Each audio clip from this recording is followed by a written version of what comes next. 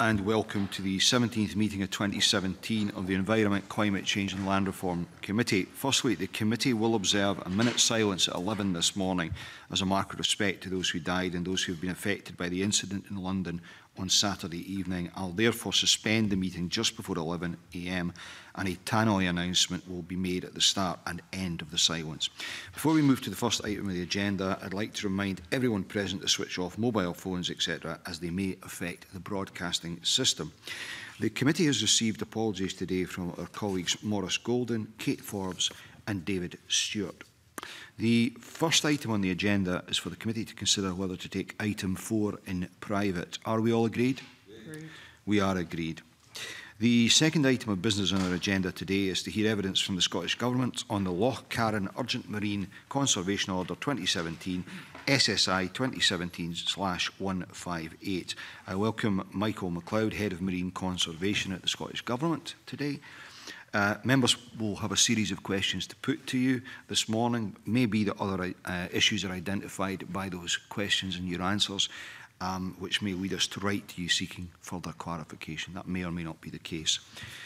So to begin, could you outline for us why the urgency with this order? Did the government fear that there was likely to be a repetition of these incidents? I mean, I think the way to look at that is that a repeat couldn't be ruled out. Now, if it happened again, it would be bad for the environment. I think it would be bad for the government, and it would also be bad for the fishing industry. So the easiest way to ensure that it can't happen again is to put in place management measures to control that activity. Okay. The 2 points that arise from that, there were 2 incidents. Can I ask, was it the same vessel that was involved in the 2 incidents? And also, what sort of percentage of the area of the flame beds has been damaged? On the first point, we believe it was the same vessel on both occasions. Certainly the data from the vessel monitoring system, which most of the vessels in the Scottish fleet have on board, places that vessel in the area on 2 different occasions. On the second question, we don't know exactly how much yet. The survey work that was done, there was a mixture of dive surveys, so divers looking at the damage, but there was also high-definition video footage taken by Marine Scotland Science.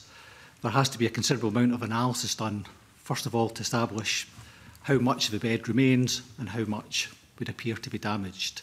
That work is ongoing at present. But in terms of ballpark, are we talking about 50% that's been damaged, less? I wouldn't like to put a figure on that today. Okay. Angus MacDonald. Thanks, Convener. Good morning, Mr Mcleod. It states in the policy note that it could take over 100 years for flame shell beds to recover from just one pass of scallop dredge fishing gear. So, I mean, clearly this MCO is in place for 2 years, but presumably little recovery will take place in that 2 years. What are Marine Scotland's plans once the MCO has expired?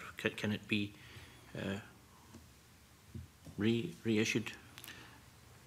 The short answer is yes. So, first of all, the urgent designation of the marine protected area, that can only last for a maximum of 2 years as well. So between now and 2 years' time, we will need to take forward the designation of Loch Carron as a proper full nature conservation MPA and also put in place the necessary management measures for the long-term recovery of the habitat.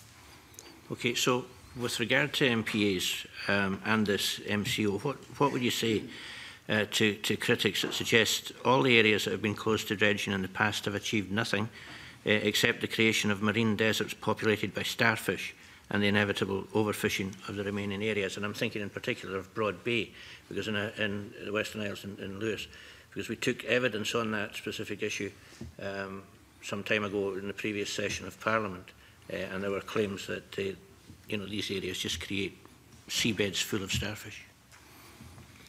Well, I have not seen the evidence that, or evidence of a scientific survey of Broad Bay, either from before its closure, which I think was in 1989, and I've not seen a full survey of the area since. There's been occasional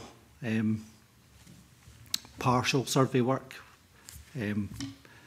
not by for biodiversity purposes. It was a scallop stock survey, and obviously they took up some starfish in their hauls and not very many scallops. Whether that's enough evidence to say that it turns the seabed into marine deserts, I would say not. Okay, just for the record, some of that evidence was shared with this committee in the previous session. Thank you. Thank you, Convener, and good morning, Mr. McLeod. Could I ask you, first of all, I welcome the swift designation by the Scottish Government. Could I ask you what information is available to the fishing industry in relation to priority marine features which are out with marine protected areas in order for them to ensure that they don't intrude onto those, and how that's distributed to the fishing industry? There is a considerable amount of evidence relating to priority marine features on the National Marine Plan Interactive web mapping tool, which is hosted on the Scottish Government website. You can look at data layers for the various habitats and species that are priority marine features. Mm-hmm. So would you say that this is information that is readily available and has been highlighted to the fishing industry through their organisations and in other ways through local community groups or whatever? Because with the best will in the world, people need the information in order to be able to respect the environmental concerns. I absolutely agree with that, and I think that's something that myself and my team and our partner organisations will be thinking very carefully about over the next few months. Is, are we providing the right information in the right format that is easily digestible for users of the sea? And I think you can always make improvements in how you do that, and I think this incident brings that into some focus, the need to improve that. Thank you, that's helpful. Mark Roscoe. Morning. My understanding is that there are 5 areas, candidate areas, which were put forward as potential marine protected areas for flame shell reef. 2 are designated, 2 are not designated, and a further one was not designated but has now been, ostensibly destroyed and is now up for designation. What's the difference between those? Well, we have 5 marine protected areas for flame shell beds presently. It's true that Loch Carron was under consideration during the MPA selection process. I don't like using the term lost out, but it just came number 6 on the list, and you have to bear in mind that the MPA network wasn't meant to be about protecting everything everywhere. It was about making sure we had a representative sample of these key habitats and species represented in the network, almost like an insurance policy, you could argue. The conclusion at the time during the application of the MPA selection guidelines was that 5 sites was a sufficient representation at that time. We have to report on the status of the MPA network next year, and I mean, since we designated the MPAs, we've actually discovered that flame shells have a wider range than they had, or what we thought they had back in 2012. So we will have to consider that next year as to whether we are representing that habitat in the most appropriate manner. If you were to run that MPA process again, would Loch Carron be put forward as an MPA site, given what you know now? Would it still be at number 6? That's hard to say. I mean, we are learning all the time about the various habitats and species that were the MPA search features, and it may be that we should have had more of some and less of others, and so on. We did what we felt was the correct selection at the time based upon the best available evidence that we had. Have you considered a ban on scallop dredging out to 3 nautical miles? That would be a question for my sea fisheries policy colleagues. That's not my policy area. I'm sorry for being awkward, but my bypass areas to ensure nature conservation, which is slightly different from... Okay, from a nature conservation point of view then, has there been consideration of a ban on scarlet dredging out to 3 nautical miles? No. And if not, why? No, not at this point in time. We've never considered... Why not? Clearly, the focus of my team for the last number of years has been to deliver the MPA network and the management measures required to protect that network, and we haven't even completed that work yet. That still continues. I think, given the Cabinet Secretary's commitment to looking at how the most vulnerable priority marine features are managed for fisheries, then we'll have to consider a whole range of different ways of delivering that, which may include considering a defined limit from shore. Sorry, you say that may include a ban on scarlet dredging out to 3 nautical miles, or it may not? Well, we would have to consider what is required to deliver the necessary protection within the context of the National Marine Plan. And that might be one way to deliver that, but there will be other ways also. Okay. Phil and Carson. I find your last answer to Mark quite interesting. You suggested that if you were to rerun the MPAs again, that Loch Carron may not be included in that, but we've got something in front of us today which is suggesting we need to take emergency action to make that the case. Would that suggest that actually what this is all about is that the Cabinet Secretary is bowed to public pressure because of the adverse publicity caused by this incident being right across the media and whatever? I wouldn't. So if you go back to the Marine Scotland Act, Section 3 of the Marine Scotland Act effectively places a duty on ministers to act in a way that's best calculated to improve the health of the Scottish marine area, I think it's defined as.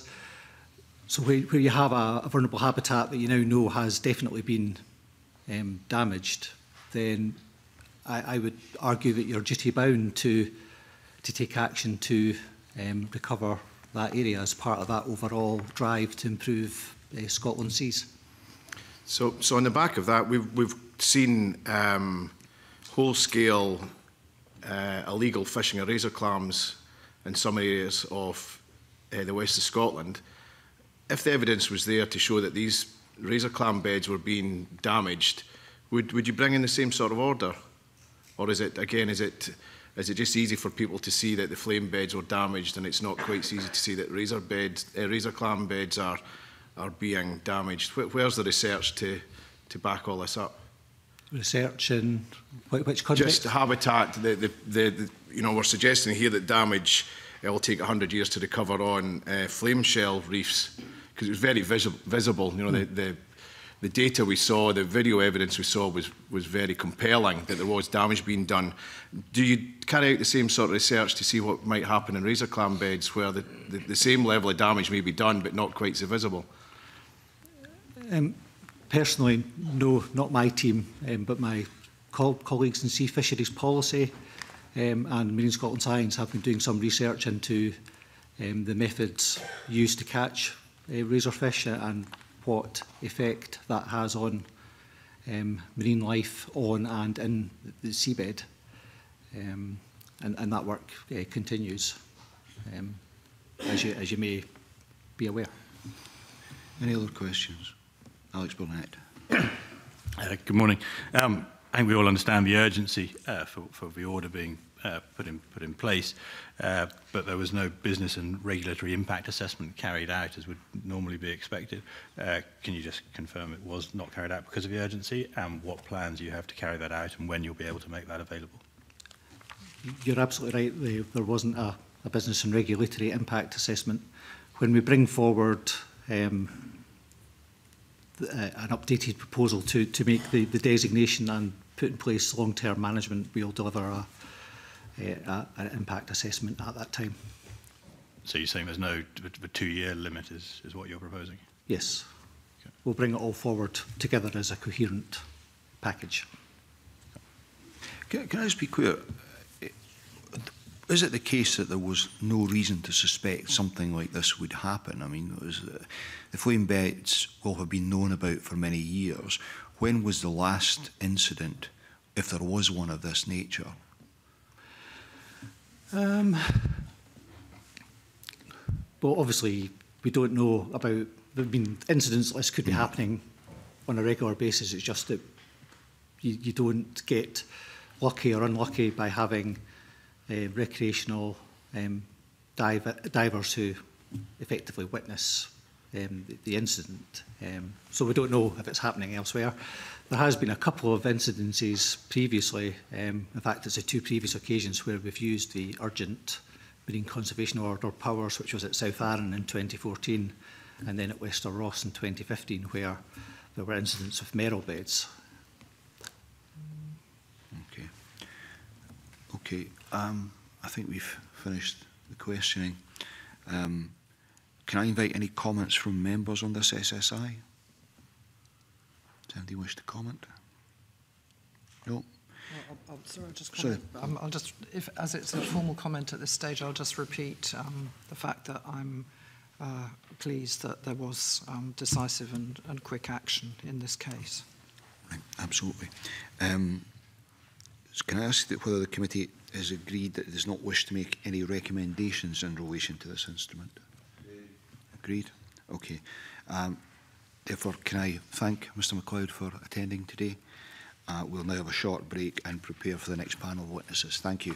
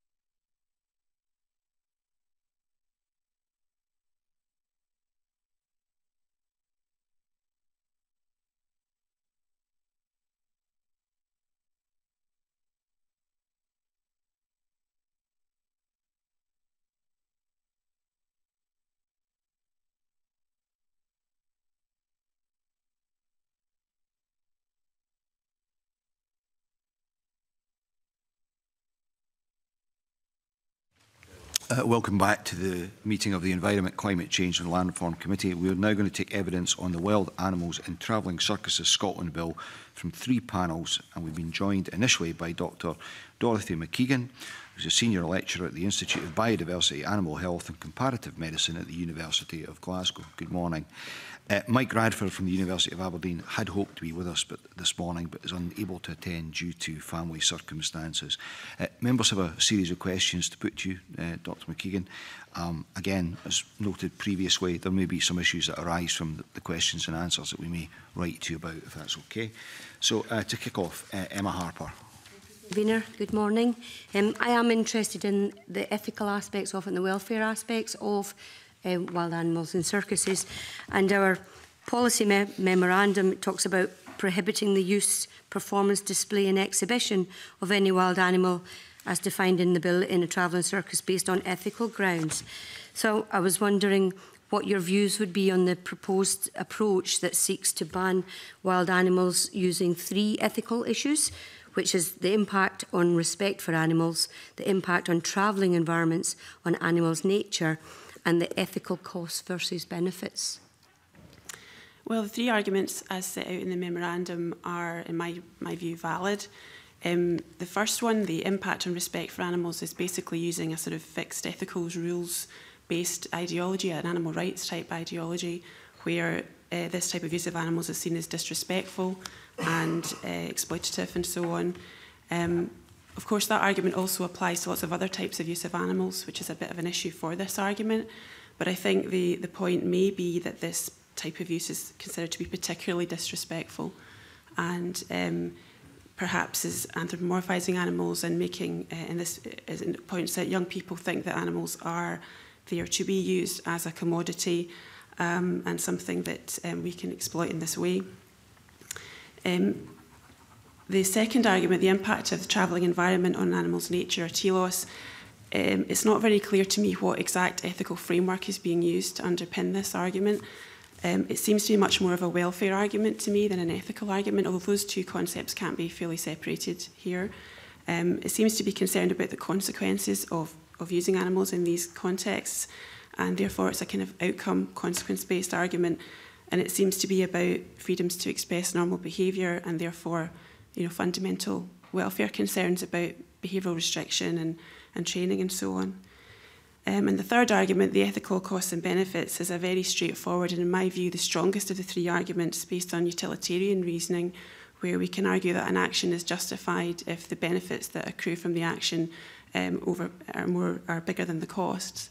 And I think that that's difficult to argue in this animals and travelling circuses context. Again, this argument can be applied to a lot of other contexts, and the memorandum talks about animals and experimentation, for which there are obviously clear benefits. But there are other uses of animals, like racing, for example, where there aren't clear benefits, and entertainment is the main context as well. So of the three, I think they're all valid. I think the first and third are the most ethical, the most obviously based on ethical frameworks that I recognise. And I think the ethical costs and benefits is very strong. One of the other items that I was interested in, like if we are separating ethics from morals, we've decided that it's unethical to have slaves, but just because you feed them and protect them in an environment, that doesn't make it okay. You know, we still agree that slavery is unethical. So that's one of the ways I was trying to separate out the ethics versus welfare. I mean, and it is difficult to separate or tease out the issues around welfare. So how robust is the evidence that talks about welfare as it, I guess, as defined in the Dorning review that was published? Well, first of all, the first argument, this impact and respect for animals, isn't anything to do with welfare. It's to do with dignity and respect for animals, and those are not really to do with welfare. Animal rights groups will talk about welfare, but the fundamental basis of animal rights, the animal rights framework, is that it's to do with respect, liberty and so on, and welfare is not so important.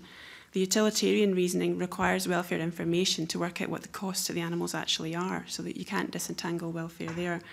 I've read the Dorning report, and I think there has been apparently quite a lot of new evidence since the 2007 Radford report, and there seems to be a more powerful case now that there are significant welfare concerns in these animal use contexts. And the report concludes that all five freedoms, the five freedoms being a kind of framework of basic of animal welfare rules, are compromised or potentially compromised in these contexts. And they even conclude that they think these animals have a life not worth living, which is a strong statement. I'm not sure there's evidence to support that, but I think there is evidence to support the compromise of all five freedoms. Okay. Finlay Carson.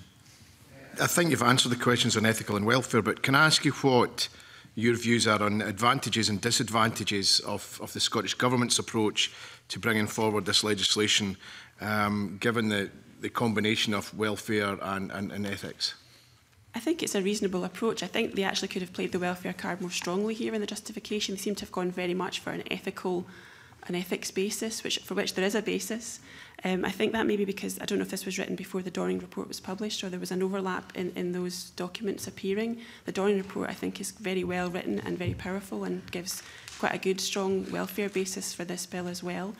I think the ethical arguments are important that they're there as well, and I think that when you ask most people in the street, and I think this is one of the outcomes of the consultation, they will react morally to this without having a lot of knowledge about the welfare costs and so on. So I think that the ethical parts are trying to reflect that public opinion, public concern.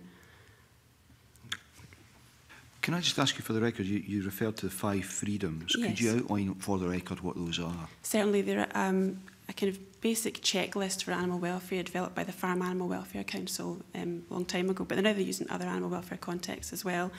And they're freedom from hunger and thirst, freedom from discomfort, freedom from pain, injury and disease, freedom to express normal behaviour, and freedom from fear and distress. Okay. And the Dorning report outlines the ways in which these may be compromised in wild animals and travelling circuses. Okay, thank you for that. Mark Ruskell. Yeah, thank you. Can I turn to some definitions that are within the bill and just get your views on those, please? So, firstly, the definition of a circus. Do you think that's adequately defined within this legislation? I'm not a policy maker, so I'm not really sure I know how to comment on that. But I think that they've gone for a kind of commonly understood term, and I think that for the purposes of courts, I think that should be adequate. Mm-hmm. Do you see any potential loopholes within the way that a circus has been defined? I think so, and I think there's concern about this kind of mobile zoo issues that I know that's meant to be dealt with separately, perhaps, but there's definitely overlap there, depending on what you class as a performance. There also, of course, are zoos that have animal performances as well. I know they're not part of this, but ethically there's not much difference in terms of respect and dignity of the animals involved. So, yeah, I think there could be issues with blurring of those lines. Okay, so I'm just to go in a bit more detail with that. I mean, what do you see as the particular issues with, say, static performance, mobile zoos, some of those other types of animal performance and entertainment that you mentioned? Are there equivalent ethical and animal welfare issues? Are there different issues there? I think in terms of static versus travelling circuses, I think if the animals are performing tricks or being used in ways that might be perceived to be disrespectful by some, then those issues are the same. I think in terms of the welfare compromises or the potential welfare compromises, I think it's reasonable to assume that travelling circuses might be worse in this regard because their capacity to improve the conditions for the animals is going to be more limited in terms of not being able to provide very large, excellent, long-term enclosures for the animals. I think that's been why there's been a target for travelling circuses, because they, by their nature, have to be able to move the animals and relocate regularly. Mm-hmm. Do you see the growth in other areas then, where animals are used for entertainment? I mean, we've had mentioned already the use of reindeer, for example, around Christmas time, shopping centres and things like that.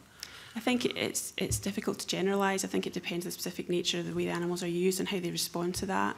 I think also some of the mobile zoos or those kind of uses seem to have some educational context, seem to be going into schools and showing animals to children, and that if that's done in a positive way, that could be part of the utilitarian cost benefit that helps to even the balance between the costs that the animals bear versus the benefits to society. So again, I think it depends exactly what animals are used and how they're used. It's difficult to generalise. But is there an educational conservation aspect to any of the work of circuses that you've come across? I think I would agree with the Dorothy report that it's what they would say is marginal. I think that I'm not sure that anyone goes to a circus to be educated. And also the Dorothy report, and I would also agree, they actually highlight this fact that there might be negative aspects to how the animals are perceived by children, for example, that they might see wild animals as pets or wild animals as willing participants in these sort of activities, which may not be actually the case. Mm-hmm. What about a definition of a wild animal within the bill? Is that adequate? I think it is. I think that it's quite a broad definition. Any animal that's not domesticated in the British Isles, is that correct? That seems to be very broad to me. Yeah, but I think that I actually quite like that it's broad, because I think that because people tend to be more concerned about big cats and animals that are large, and large charismatic mammals tend to draw the public's interest more, but obviously other animals, small animals and reptiles and birds are equally capable of suffering and equally deserving of protection. So I quite like to keep that quite broad. Mm-hmm. And just finally, what are your views on the provision within the legislation to allow wild animals to be kept and to travel within Scotland as part of a travelling circus, but there's a distinction there between that keeping and an actual display and entertainment? I mean, I'm not sure I understand where there's a difference there in terms of animal welfare and ethics. But I think because the bill is primarily saying it's on ethical grounds, then I suppose it's the performing part that they're focusing on there, although the travelling part could still compromise welfare.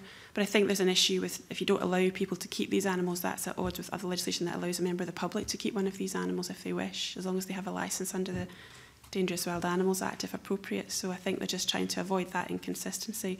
But I agree there are definitely potential welfare issues with animals travelling but not performing. Right, so does this bill adequately capture that?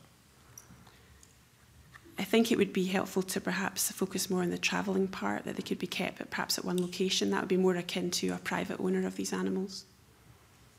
Right. Does that make sense? Mm. Yeah. Good, Lyle.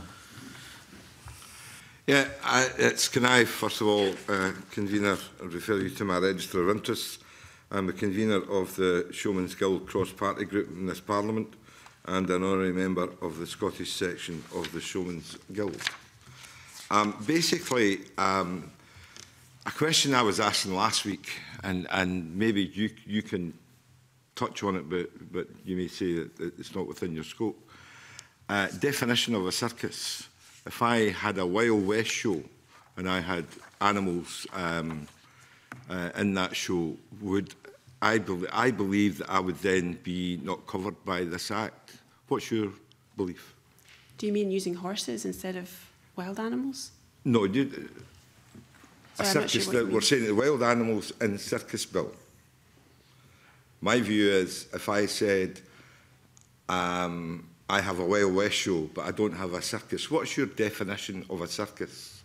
I'm not sure I'm equipped to really answer that, I'm sorry, but I think that if it was an event that people were going to in a circus-type format, then I would suspect that if it was considered by the public to be a circus event, then I would suggest that it would be a circus. Right. And Sunday I attended a very good show in Blair Drummond Safari Park with seals, etc. And that's not going to be covered with this Act because it's static. Mm. But basically, what's your definition of a wild animal? If I was a trainer and I'd brought up cubs and trained them, you know, and said, really, they're not wild, what's your view? I think that's still a wild animal because it has still got very strong, inherent and instinctive behavioural, physiological and psychological needs that will have been slightly altered by hand rearing but won't have been removed completely. And these are not just down to the environment the animal's in, these are behavioural needs and expressions that are consistent across a species regardless of its rearing. So I think it's still a wild animal. Right. Do you think there's anything, last question, Convener, do you think there's anything missing from this bill? No, I'm not. Again, I'm not a policy maker, but it seems to be doing what it's supposed to do. Thank you very much. Can I just pick up on that point when you were talking about, Mr. Lyle referred to animals that had been reared from cubs. What about if you were getting into fourth, fifth generation of animals that had just been reared through the whole circus system? Would you still hold the same view? I would. I mean, obviously we have this idea of domestication of animals, and although domestication involves captive breeding and sometimes hand rearing and so on, it isn't just that. It's actually behavioural and genetic modification of the animal away from its wild progenitor, and that's not going to happen just with rearing over, you know, generation after generation captivity. So I think that it is still a wild animal. Okay.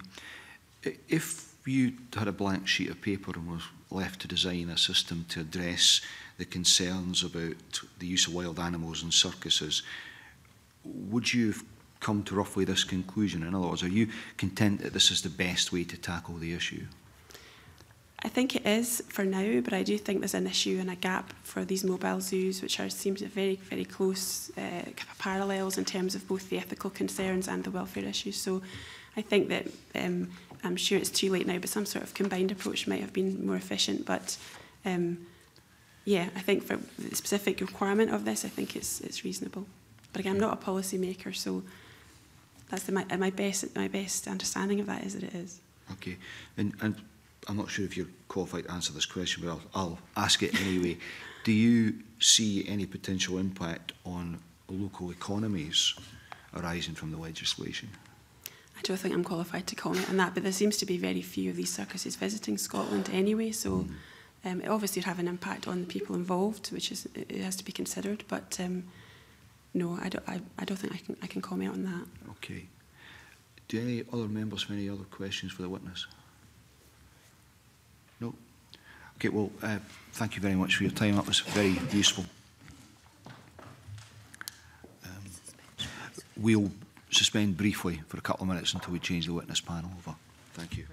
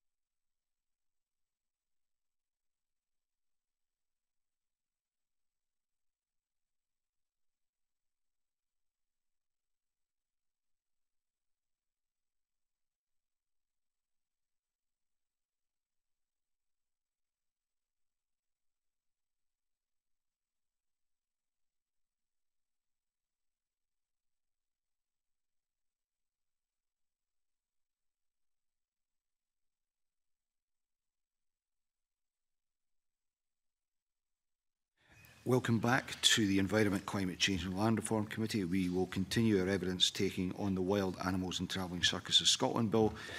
From the second of today's panels, we've been joined by David Kerr, Senior Animal Health and Welfare Officer at Argyll and Bute Council, and Andrew Mitchell, the Regulatory Services Manager of the City of Edinburgh Council. Welcome to both of you.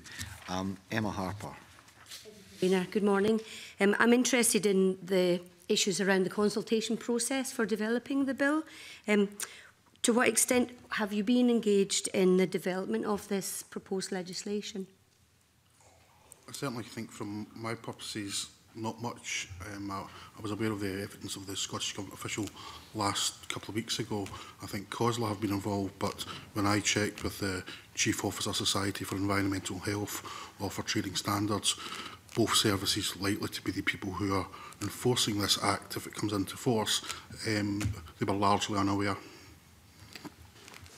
I'm a little concerned that they were largely unaware, because there has been input from local authorities through the Scottish Government Animal Health and Welfare Strategy Group, and I know that Helen O'Neill for COSLA responded, brought together the consultations from those local authorities that did respond to the Scottish Government. So there will have been some feedback from chief officers, indirectly possibly through the strategy group. If I could maybe just in terms of, that's probably what I would expect. I think it's merely an indication that the engagement has been at quite a technical level. If you take the more senior parts of local government who would have to resource this and make policy issues in relation to it, I think the awareness at that level, certainly the level I'm at, is much less in terms of the issue of wild animals and circuses has been out for some time. I think that, but I certainly would agree that any consultation has been at that very technical level. Right,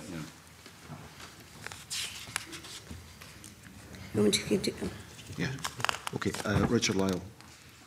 If you bear with me, convener, can I tease out, first of all, I was a councillor for 36 years. I found that councils and various authorities interpreted the rules and regulations on everything differently.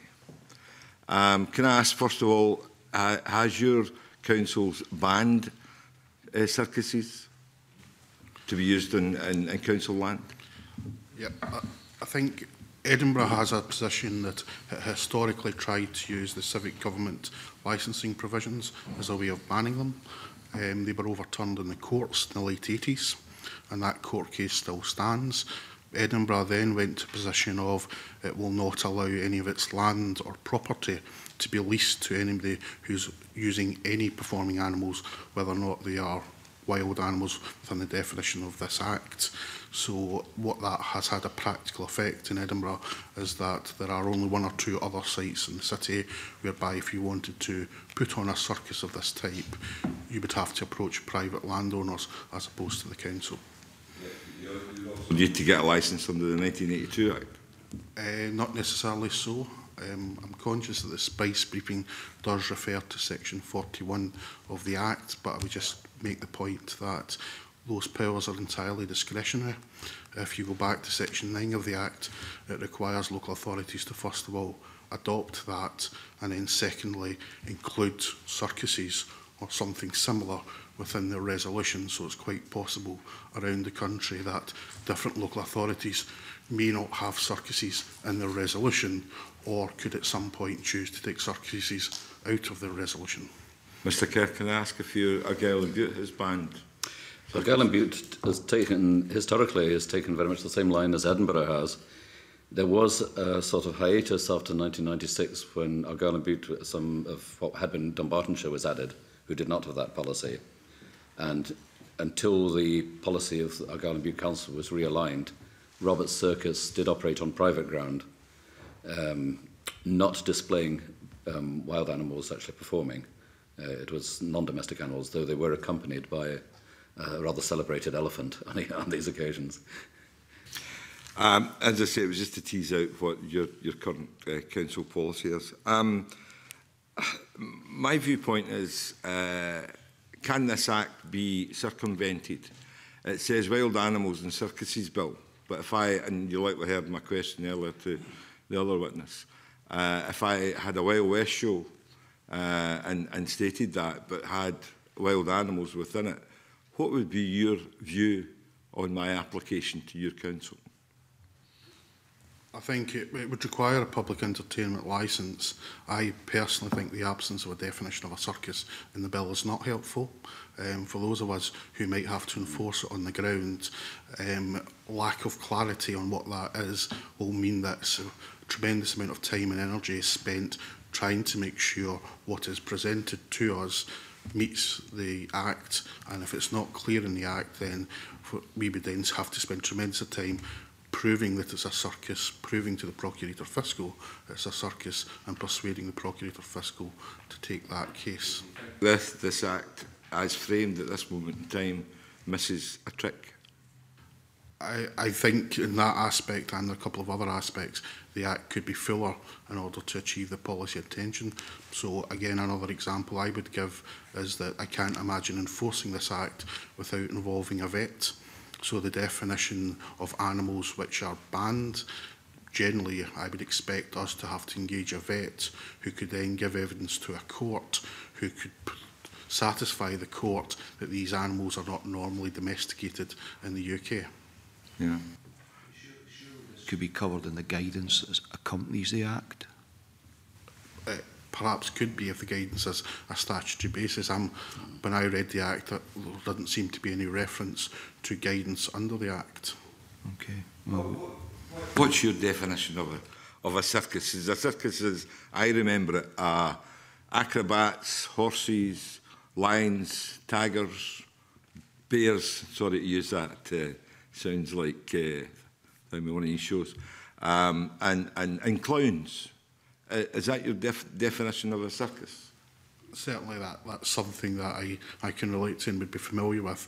My concern would be that operators might seek to miss out a few of those elements, put them in a different environment perhaps, not a marquee, and then argue that it's not a circus. And that then would prevent those of us who have to enforce the bill a challenge. I could say I'm Joe Blogg's Wild West show, and I'll have wild animals but no acrobats. And what I would say to you, Mr. Lyles, I think your example is a good example of where it could be grey and would make it difficult. In terms of the policy intent, as a matter for the Scottish Government officials, it just strikes me, having read the bill and listened to the evidence so far, it's not. I don't think the bill will be as easy to enforce as perhaps suggested. I'll finish off, convener, on this. Mr. Kerr, you've heard the Edinburgh Council's view. What is Argyll and Bute's view? Similar? I share a lot of the same concerns. Definition, all the legislation I work under is criminal law, Animal Health and Welfare Act, Animal Health Act. Definition is crucial. Anything that blurs it brings some element of reasonable doubt, or if you've got a good defence, maybe not particularly reasonable doubt. It does bring that into it.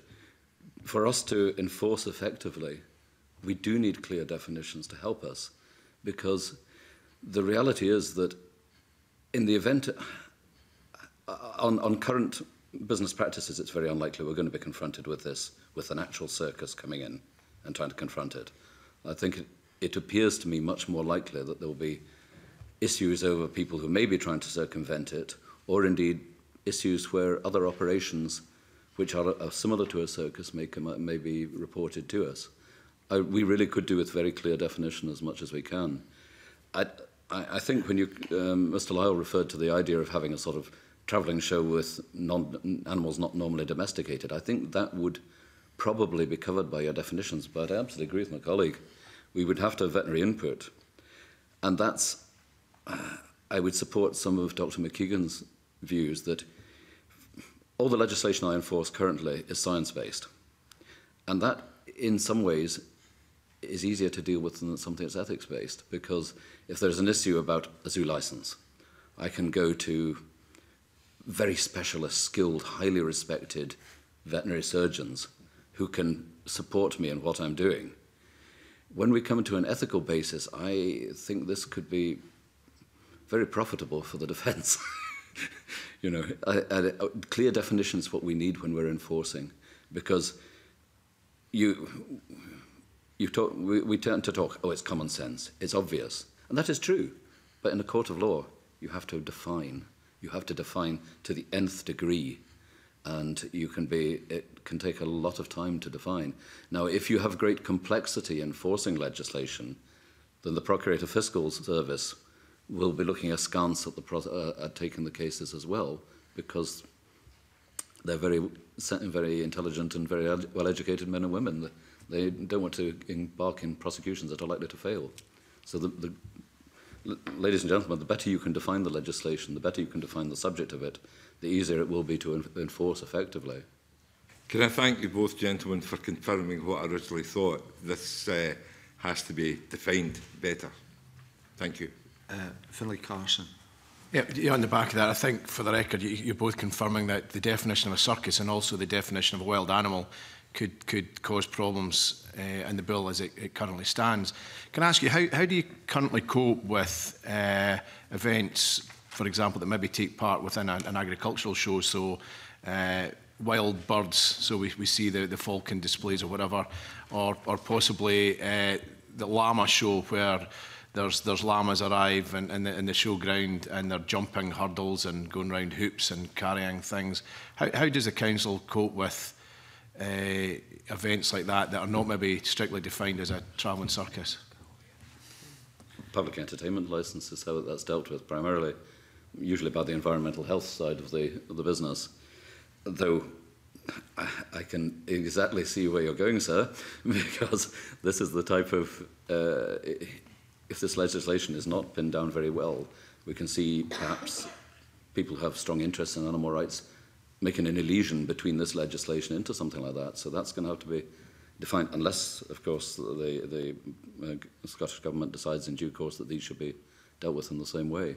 But you're absolutely right. There is a blurring of edges there. I believe when I read some of the preliminary papers that this was Andrew Vos for the veterinary side of it, did make it very clear that he felt that this should be different. There should be clear differentiation, that this legislation did not cover that type of show, but how you do it precisely in law, your draftsman will have a very busy time. Roscoe. So just following on from that, in your view, are there things which are in this bill which shouldn't be in? And are there things which have been left out of the bill in terms of its scope, which you think should be in the bill? I think I share my colleagues' concern that at the margins local authorities will come under quite intense pressure from groups who have concerns about this whole area and will seek to blur the lines and push local authorities into using the Act to get into areas where perhaps Parliament hadn't intended. The second point I suppose I would make is the enforcement powers are not probably the greatest.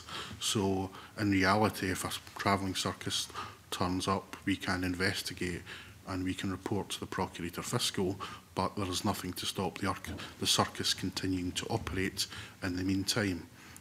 So things like fixed penalty notices, the power to require it to stop, are missing from the bill in that kind of a... And then the example I think somebody gave of zoos displaying, we can quite clearly see things that look like that where there'll be an argument of whether or not the bill goes as far as to cover that kind of thing. So my personal view would be that if you're going to regulate this area, it would be helpful to do it in its entirety and not just one aspect. It would be very useful to have common definitions across dangerous wild animals, zoo licensing and circuses. It would assist the local authorities because we're the enforcing bodies all the time. And it is unfortunate that when people have strongly held passionate views or a tendency to wish to evade the law, they look for the margins, they look for the confusion, and they look for the blurring to get a handhold. I mean, the government has committed, though, to consulting on those wider forms of animal entertainment. You're not confident in that process? Or? Contribute to the best of their abilities, but because we have got this proposed legislation, which is sort of standing almost in isolation with blurred edges around it as we perceive it. Well, for instance, it's not a statutory duty for the local authority to enforce it in its current form. Is that correct? I believe. That's something that has to take into account, particularly when local authorities are very, very short of resources, very short of skilled specialist manpower, you know, and you're not going to be putting, well, you'd be very cruel to put a new recruit into the job of trying to take action against a travelling circus, let's put it that way. In terms of, I think if you go through, you would have the Act, failing the Act, the public entertainment system, if it's there. If not, then you're reliant on the Performing Animals Act, I think, of 1925. And if you're talking about a coherent approach, it's worth bearing in mind that that Act has been scheduled to be repealed for the last 10 years and is still sitting on the statute book, antiquated and out of date. Okay, just returning to the definition issues around circus and wild animals. There is a proposed definition that comes from the Oxford English Dictionary, and there's other definitions that exist in other acts from the 70s, and I think the 1925 Act as well. Which definition would you like to see in this bill, for clarity? It's not for me to decide, but what I want is something, or what, and perhaps I should demonstrate another of the hats. I'm also chairman of the Scottish Animal Health and Welfare Panel, so I represent the ground troops in animal health and welfare and local authority. We need to have something that is clearly undefined. So we know on one side of it, that's a circus, on one side of it, it's not. It's down to more knowledgeable and legally trained minds than ours to make that definition. But I would assure everybody here present, if it is blurred, then the enforcement will be very shaky and blurred as well. And that's not what anybody of us want. I mean, the comment from the Scottish Government official that we had last week was they said that we're not expecting people to overthink the definition of a circus. I would agree with that, and that's a very fine aspiration. But I'm reminded of a comment from Lord Colin Mackay, who is now Lord Mackay, who was Sheriff in Oban, and a very elaborate and flamboyant defence had been put up to him. He said, well, very interesting, let us see what the law says. And that is what ultimately we deal with, what the law says, not intentions, not what people want to happen. If you want something to happen, you have to write it in precisely. And then we on the ground will carry out your wishes. But intentions of what you hope will happen is not what happens in a court of law. I've been in enough of them. I'm also not entirely clear I understand your point about wild animals. I mean, is it not clear what a wild animal is because of its species? In which case, why would you need a vet to step in and help with the definition of that? I mean, it either is a domesticated species or it isn't. Unless, of course, you accept the argument that over multi-generations it could become domesticated in some way. I wouldn't dispute Dr. McKeegan's expert witness on that for a minute. But what I would say is when I started out shepherding in the Cheviot Hills far too long, many decades ago, what you had on farms were cattle, sheep, pigs and poultry and horses.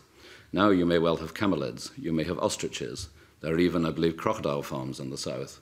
It's an elastic definition because what is normally domesticated can change.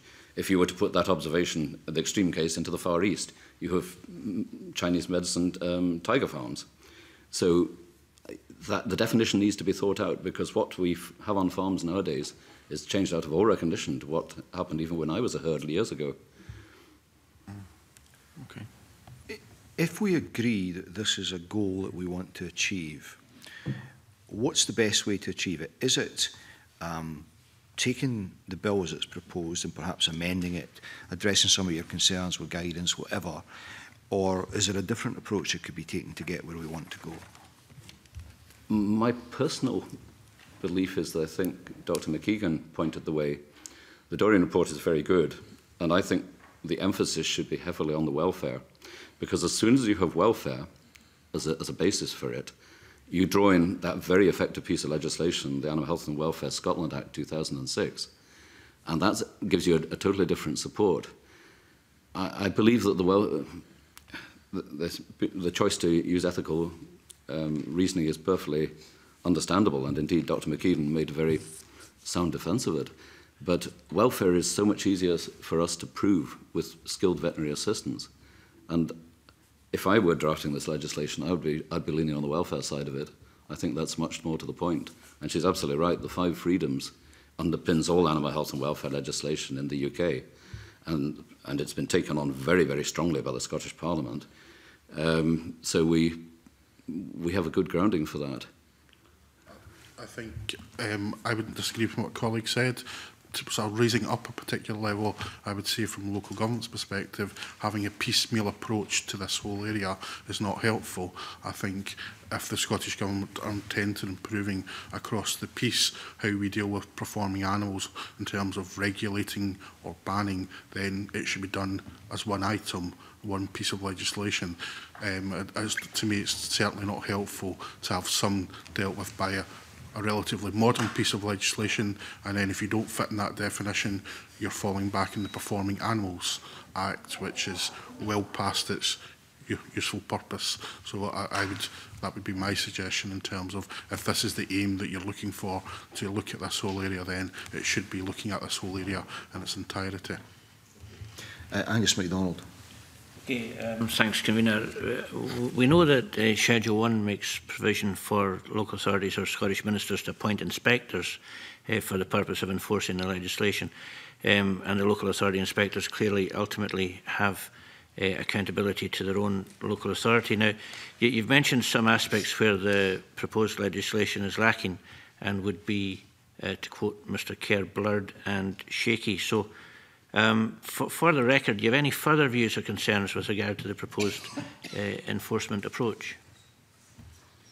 If I can maybe start in terms of the definition of an operator, seems to me to be quite remote from the reality. So looking at a definition that says somebody in day-to-day control of what appears to be a circus as being liable, I think would be helpful.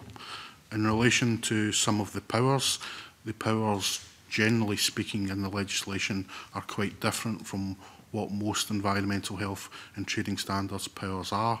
Principally, the need to go and obtain a warrant. I know the bill does say that if that's not reasonable, then you can carry on as is, but other legislation doesn't have that caveat. And specifically what I would be interested in is the power to obtain records, because in terms of proving an offence and enforcing the Act, that's probably one of our most important tools in terms of asking for records from the operator to prove what animals they have, where they've come from, what the business is, and the fact that you would normally have to go and seek a warrant would make enforcement more difficult in that particular regard. So I would urge that the committee look at moving that power, like other powers that officers have, into the, if you have reasonable cause to suspect or believe an offence, you can use that power. And lastly, I just make the point, there is no immediate power to stop these events happening, even if we do detect an offence. So it is entirely possible that we could come along, investigate, report the matter to the fiscal, and the circus would continue to operate. Okay, Mr Kerr, do you have anything to add? Yeah, I think absolutely support those remarks. I think we should perhaps be looking at a full suite of enforcement powers. It's something that we've been working towards in relation to other animal welfare legislation. FPN's fixed penalty notices is a possibility, but also the power to serve notice. And that buys you time, and it's a very effective way. Environmental health use it very routinely for dealing with whether there's a hazard that we think is ongoing or anything like that. Serve notice, and it simplifies the legal procedure. If somebody breaches the notice, that's the offence, which means that the burden of proof is much more clearly defined for you. And it would also allow us to act proactively to prevent somebody committing the offence. If somebody reported a circus in your area which had wild animals in it and was travelling, and there was a possibility they were performing, you could go to the say, this is not happening. You can carry on the rest of your business, but you're not doing that. Now, the circus can challenge that in a court. You have actually taken action to stop what clearly all the people who contributed to this legislation felt is something that is wrong. You know, that would, and at the same time, you can actually stop criminalising people in a way. It's a graded enforcement approach. If somebody has slipped up, which is possible, people could innocently think they are not breaching this legislation. You become aware of them operating, you serve notice, and they say, oh, wait a minute, okay, I'm going to comply. If our only, as it stands, as my colleague was saying, our only recourse is to take this to court. Now, I don't know if any of you have been involved in any court cases recently. The courts are very, very heavily clogged up. It's not a quick process. You know, if the circus was not based in the UK, the circus could have completed its entire round and gone back to mainland Europe before you got anywhere near a court. How could you unwittingly breach this legislation? I mean, it would be pretty obvious what you were doing, wouldn't it? We may think so, but then perhaps we have a circus operator who is not from the UK. But there's linguistic problems, there's a failure to understand. I can't speculate as to why. Again, when you deal with science and law, it's best to prove that something is wrong or can be wrong. I can't double guess what's in somebody's mind. I can see by their actions. It's not my business to do so either as an enforcer. So I would agree with you that if an established UK-based circus arrived with animals which are going to perform, you would have to be very doubtful about the innocence of the person who had done that. But everyone's innocent until they're proved guilty. Yes, but I think the idea that someone would bring a circus from elsewhere in Europe here when they were aware that we had legislation of this type and unwittingly breach it does seem a bit unlikely, does it? It seems unlikely, but then I've met a lot of unlikely things in my time. Okay. Okay. Assuming that a fixed penalty is introduced when the Act comes into force, there's also the provision in Schedule 1 for someone that commits an offence under Section 1 to be liable to maximum fine not exceeding level 5, which is currently £5,000. Have you any views on that maximum fine level? I think it's appropriate to the equivalent legislation, wouldn't you say, Andrew? It's certainly similar.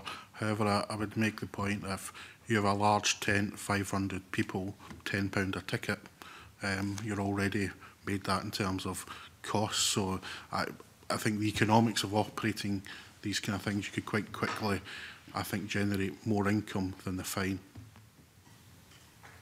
Okay. Fine increased.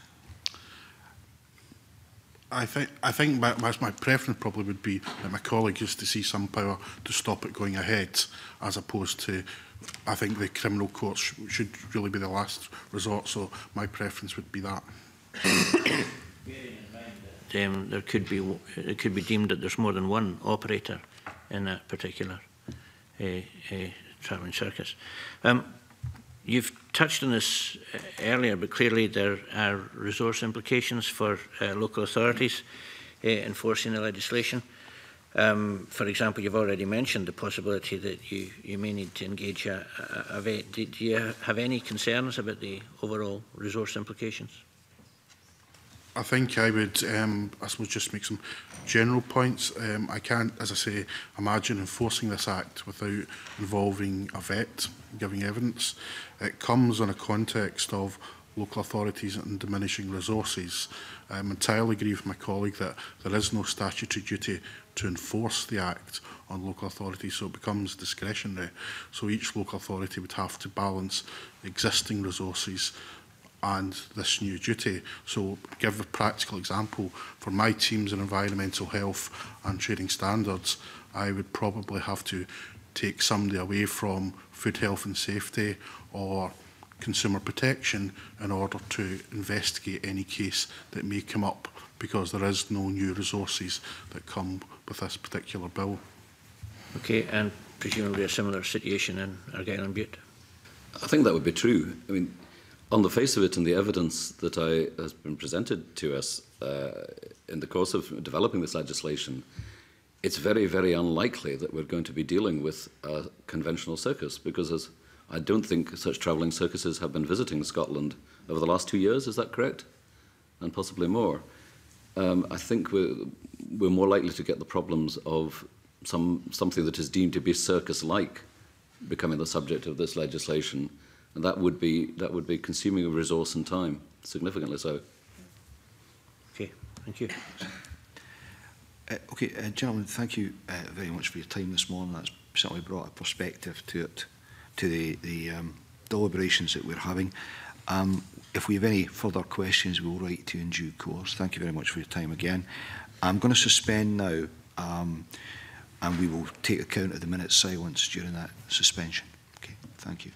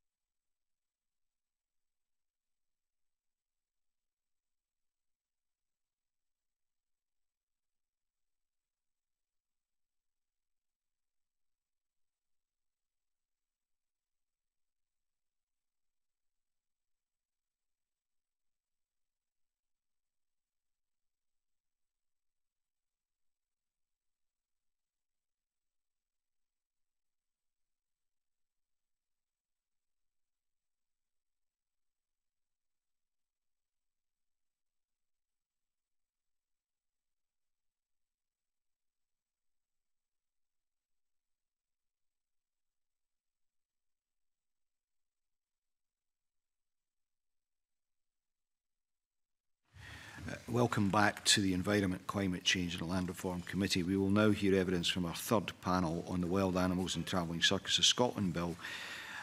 We're joined today by Anthony Beckwith, the proprietor of An Evening with Lions and Tigers, Rona Brown, the Government Liaison Officer for the Circus Guild of Great Britain, on behalf of Peter Jolly Circus and the European Circus Association, Martin Burton, the Chairman of the Association of Circus Proprietors of Great Britain, and Carol McManus, an animal trainer with Circus Mondeo. Good morning to you all. We'll begin with Emma Harper's question. Okay, thanks very much.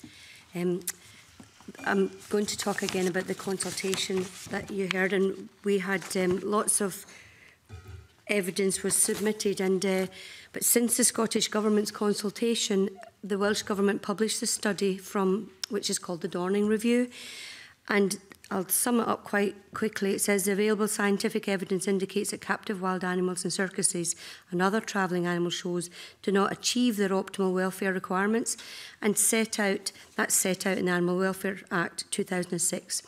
And the evidence would therefore support a ban on using wild animals in travelling circuses and mobile zoos on animal welfare grounds.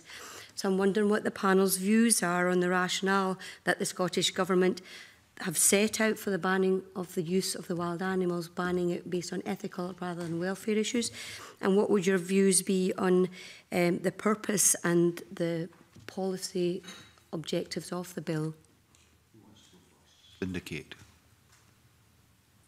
Anthony Beckwith. Yeah, my issue is the scientific data that's available that's involved first-hand studies of circus animals has actually come out to the contrary of that, and it shows that the circuses can and do provide a level of welfare that's equal to any other captive environment, and in some cases better in the case of sort of stress and anxiety levels tend to be lower in circus animals due to the additional mental stimuli that's available to them.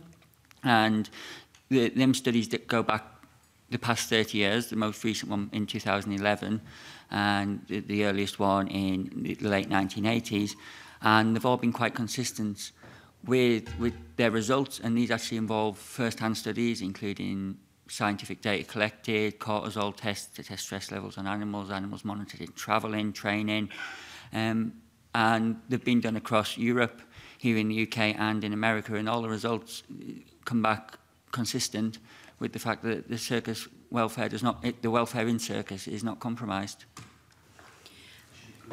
You don't have to answer every question. You don't feel you have a locus in any of them. But Rona Brown. Excuse me, I was just going to ask you if you could indulge me and turn the sound up a bit, please. Absolutely. We've had a difficulty with that this morning. If we could turn the sound up. Okay. Thank you. Or if not, I'll speak a bit louder, please. I think it's for the benefit of all of us, to be honest. Thank you. Thank you. Sorry. Do you wish to come in and comment in response to that question? Yes, I'm concerned about what you now call the Dorning report, because it is actually the Harris et al. Report, which was dismissed by the British government as being just a collection of other people's views back in 2014. He then put it together again, Professor Harris and Joe Dorning and the other lady whose name I forget, and brought it out again, and is now trolling it all over Europe for the circuses. And it has no more impact than it did back in 2014. And in fact, a lot of the stuff that's been quoted as to why you're bringing in on the subject of ethics is because everybody else has exhausted the animal welfare issue and gone through it and can't prove one way or the other. There's been hiccups. Let's not beat about the bush. There are hiccups. There have been hiccups with animals in circuses. But the current view of most people, scientists, is, and also I have to say of the English government, is that there are no welfare issues in wild animals in the circuses in the UK as they stand now, not as they stood 50 years ago, not as they stood 20 years ago, but now. So to me, I find it unethical, if you like, to use things like the Harris report, to use things that other people say the welfare's wrong, the ethics are wrong. I bet not one of you around this table has ever been to the 2 circuses that are licensed to see for yourself. Neither's Professor Harris or Joe Dorning. They just don't want to see the truth.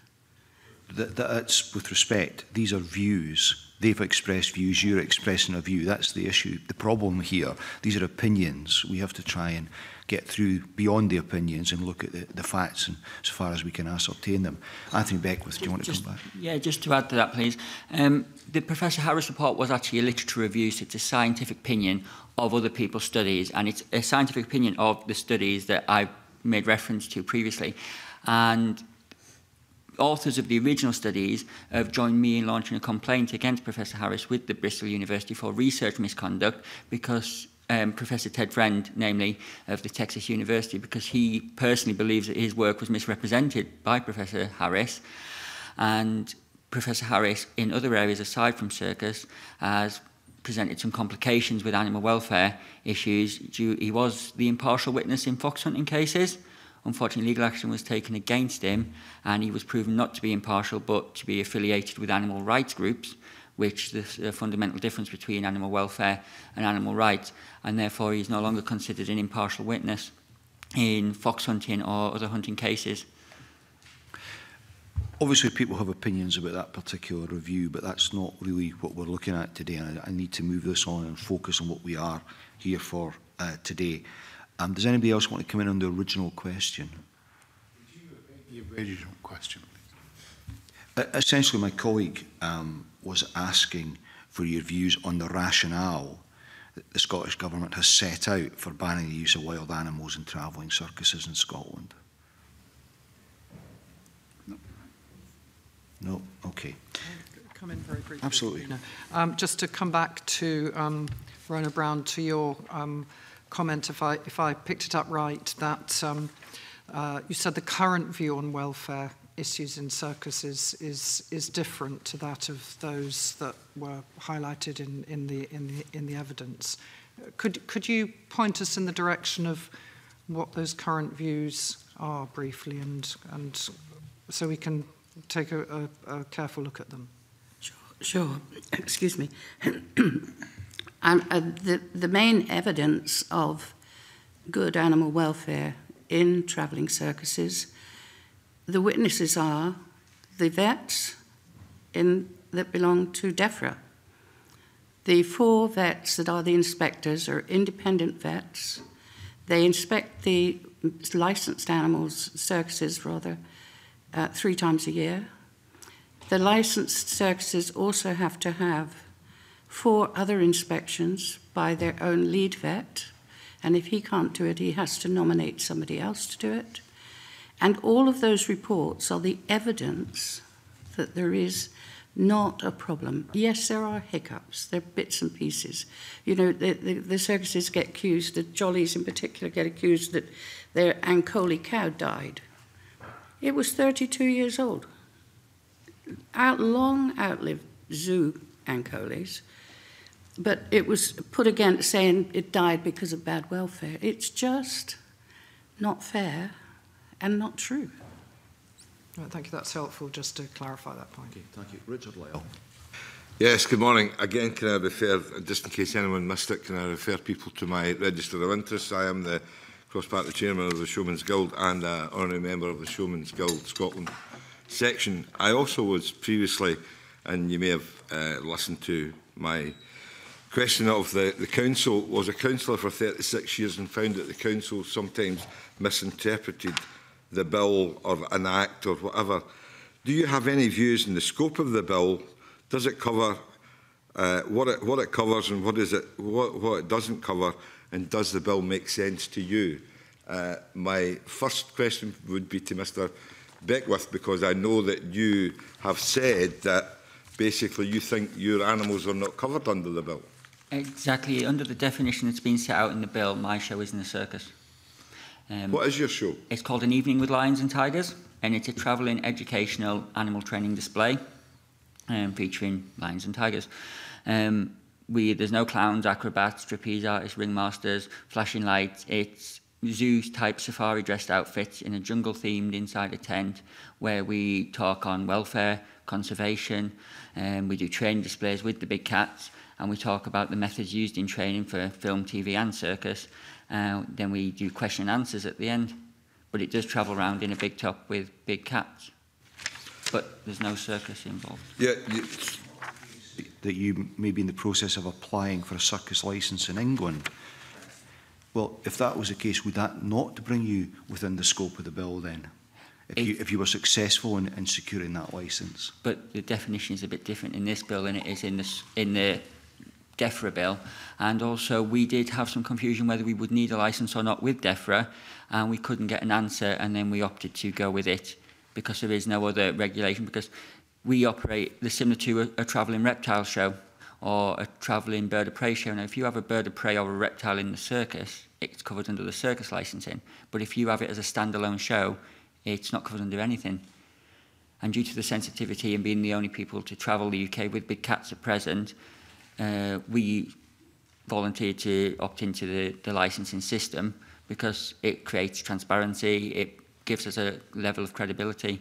So, but you get my point, that if you do secure a circus licence in England, there is certainly an interpretation that says you would fall within the scope of the bill.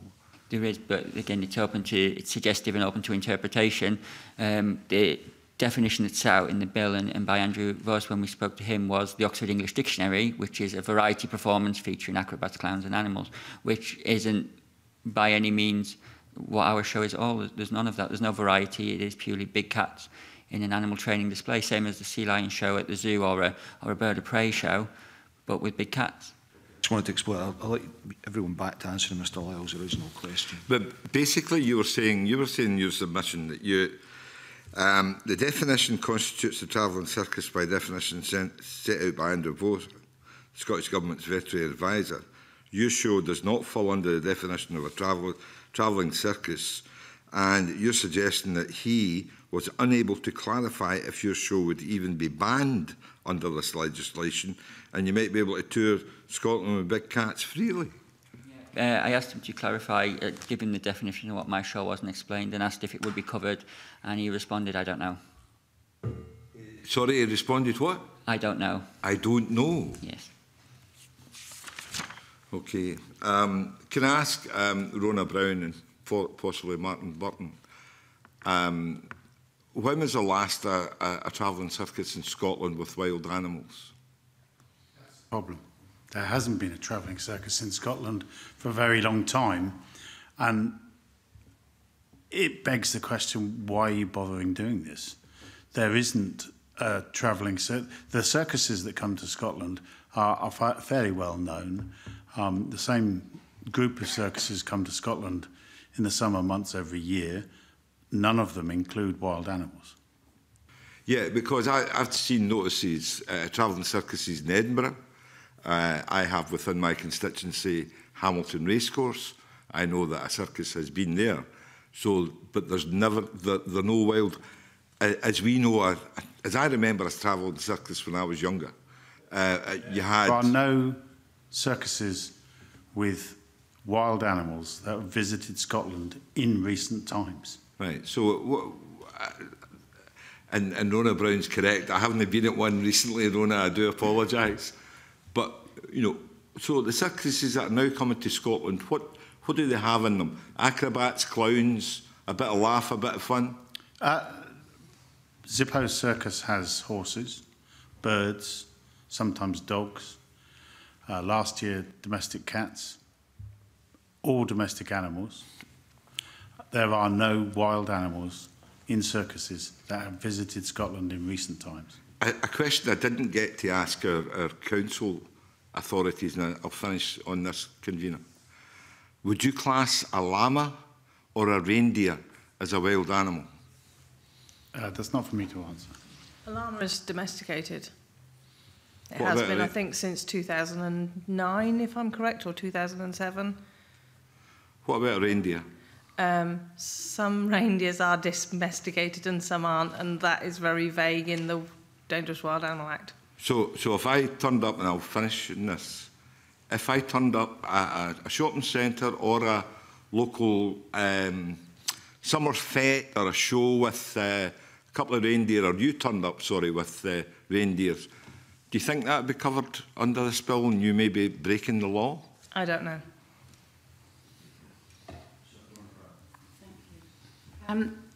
With the regulations in England, the circuses have reindeer, both circuses have reindeer, and they are licensed to work on the circus.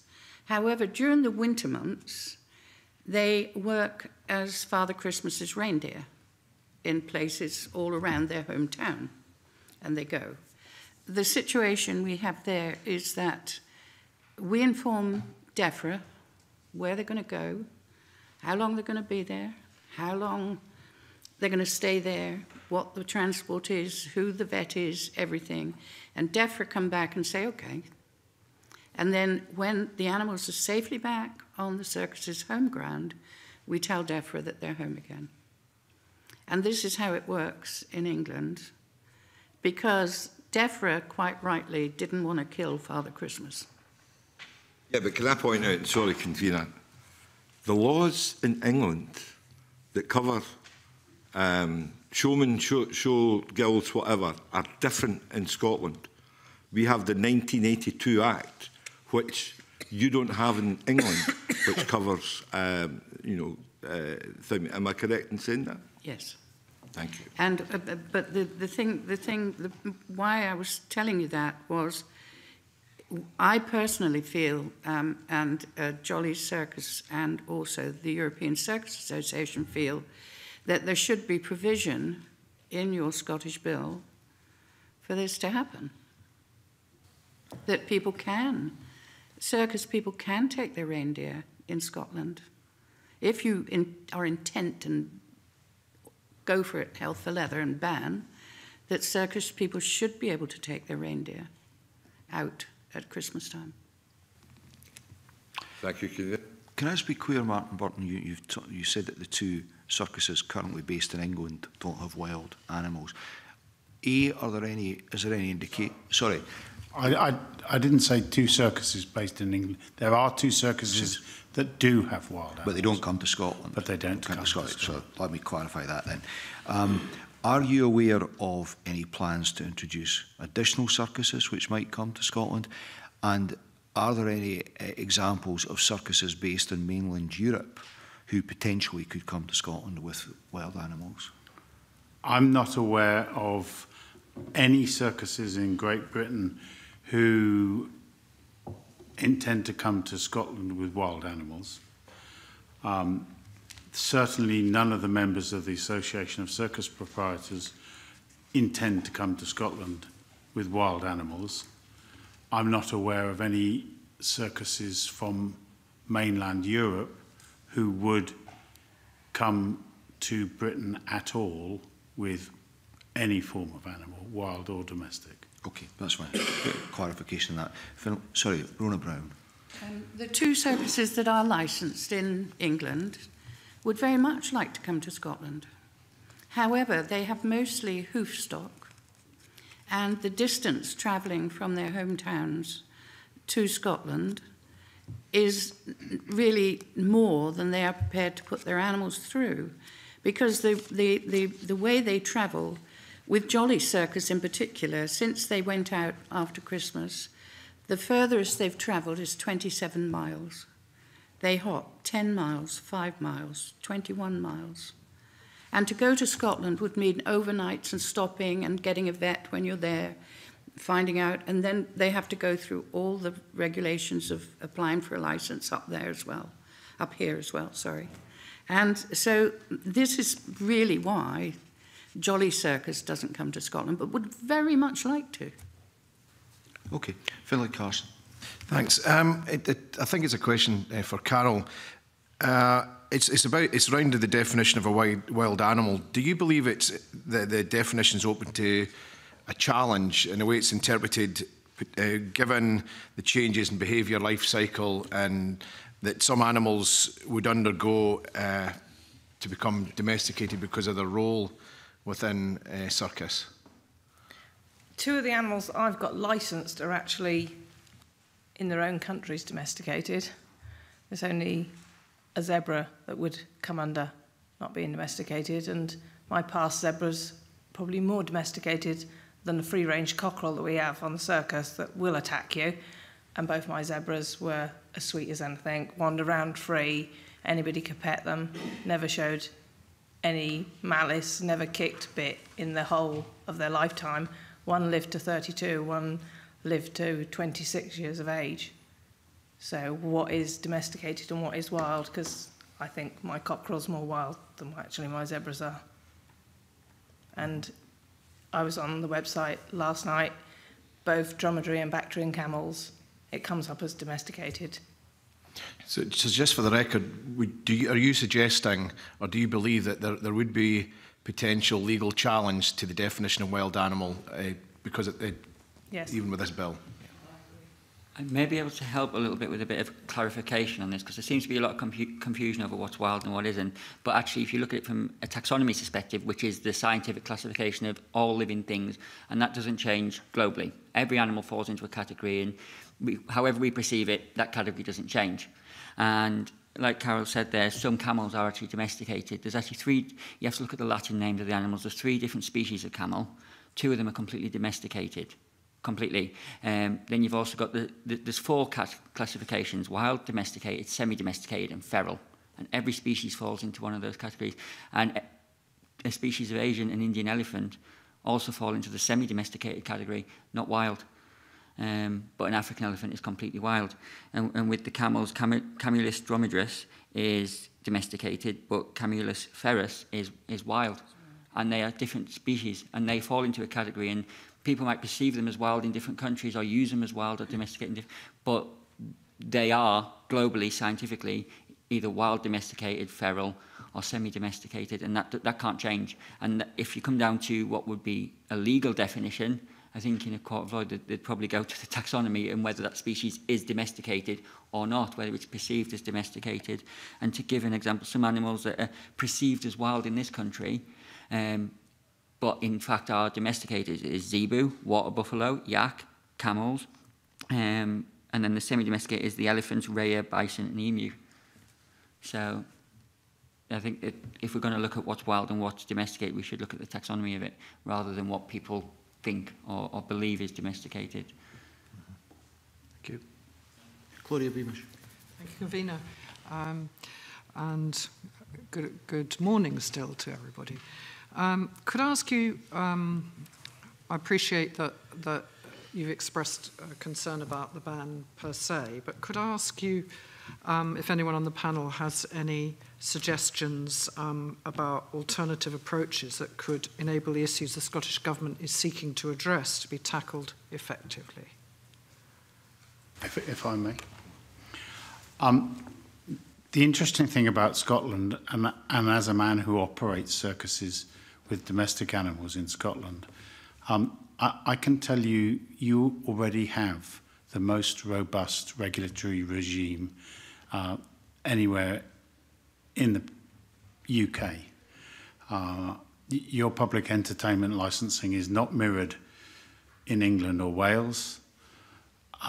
Your public entertainment licensing ensures very firmly the welfare of the domestic animals that I bring here, as well as the equipment that the public will use, the seats, the tents, the infrastructure.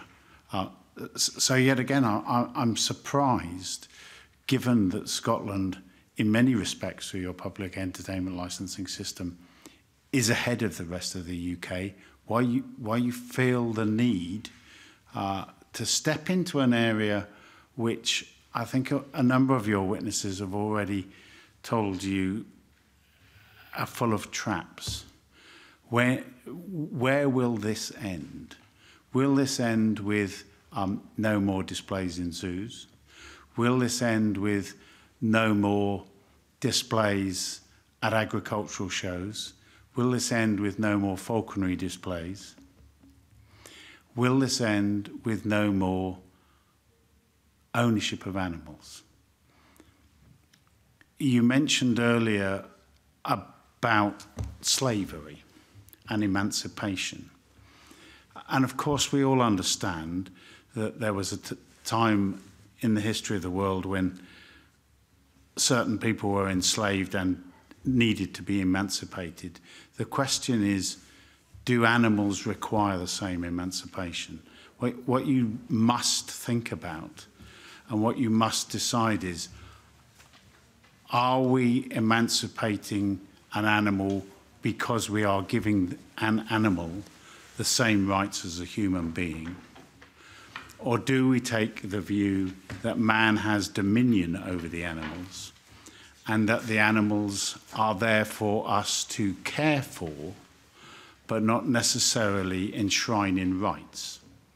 And this brings us to the fundamental issue of animal welfare versus animal rights. As I understand the animal rights argument, an animal can suffer, an animal should not be kept in a field, in a house, should not be owned so it can walk across the road and get run down, but it is free. I myself am an animal welfarist, so I think an animal should be protected from traffic on a road, should be protected from abuse, and that means that protection may mean I have to keep it in a corral, in a paddock, in a stable, and it's not free. So that the whole question is, are you enshrining animals with some emancipation that gives them freedom but takes away from them the welfare that I believe is our duty to give to animals? Thank you. That's a helpful contribution. Could I ask you specifically in relation to the travelling aspect of this issue, if you have any comment on that? Now I'll come to other points. Rona can give you the better evidence than I, but there is no evidence that animals suffer stress while travelling in the circus any more than anywhere else. I'll tell you what we do with our horses. Our horses, just like the other circuses with animals, we don't travel vast distances. We try to keep the travel times less than 8 hours. The horses will be last thing loaded, first thing off the field, first thing unloaded, fed and watered, and they've had heart rate monitors while they're travelling, and there's clearly no stress. We've observed them when we load and unload them. There is no stress. There is no difference between moving a horse around Scotland than there is moving a horse around from one racetrack to another. Right, thank you. And could I just, for clarification, ask you, Mr. Burton, about what you see as the differences between the public entertainment licences for Scotland, which you've highlighted as being more rigorous than those for England? And there isn't one in England. Right. That's the difference. But I thought there was a UK-wide licensing system. That's completely different. Right, well, for the record and for the Health Committee, could you clarify that then, please? So the public entertainment licensing in Scotland regulates every aspect of me bringing a circus to Scotland. There is a licensing system for wild animals in England, which I am not part of, but Carol, I'm sure, can tell you more about because she is, which ensures that the animals are well cared for and the evidence is clear for all to see from constant veterinary checks and reporting back that the animals are always in good condition. And Carol McManus, I don't know if you've got comment on that, and also on if you or other members of the panel have comment on alternatives to the legislation, as was the initial question. Thank you. This is just all my checks from DEFRA since we started the licensing, which started in 2013. It's the vet inspection reports. We get spot checks. We have 4 veterinary inspections a year by local veterinary officers or lead veterinary inspectors. We get 3 inspections a year that are veterinary officers that are allocated from DEFRA and that work for DEFRA. This is only one of the folders. Each animal has its own folder. Plus we have to do, when we travel them, when we don't travel them, we need to keep a check on absolutely everything. How much water, hay. The only thing that has changed is the paperwork, because we were doing it all before anyway. Just yeah. Can I just pick up on something? In your written evidence, Mr. Beckwith, and I quote, you said that every single manoeuvre or trick, in inverted commas, action by our animals is a completely natural movement that their distant wild cousins would carry out. But I would put it to you that sitting on a stool following commands from a human being is not what a wild animal would naturally and instinctively do. But that's the instruction, not the action. The action of actually sitting up is a complete natural manoeuvre. Nothing is unnatural about that, because a lot of the arguments against it is the tricks are unnatural, therefore can have a physical harm to the animals. But every action that they do, run, jump, lying down, rolling over, sitting up, are all natural behaviours that would be imitated in the wild. It's just teaching that action on command. That's different. The action is still natural. Mm.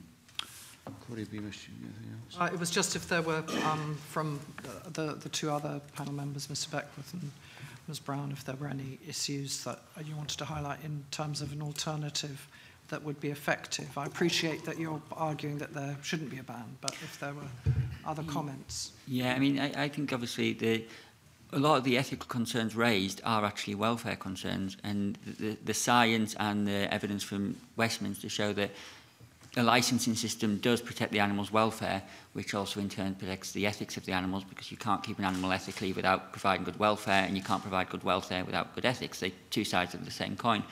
And ethics are covered in the licensing system in England, and I think that protects the animals both and also protects the public interest, because if there's a licensing system in place, the public are then, even if they don't like to see it personally, and it's not their taste to see animals perform, they can still lie safe in the knowledge that there is a system in place, the animals are well looked after and are well protected. Those that continue to enjoy circuses, which many do, are then free to go about the business, and people like myself are free to continue running our business. And I think the licensing system is the only sort of ethical approach to it all. I mean, there is ethical concerns to introducing a ban, and Mexico is the biggest example of that.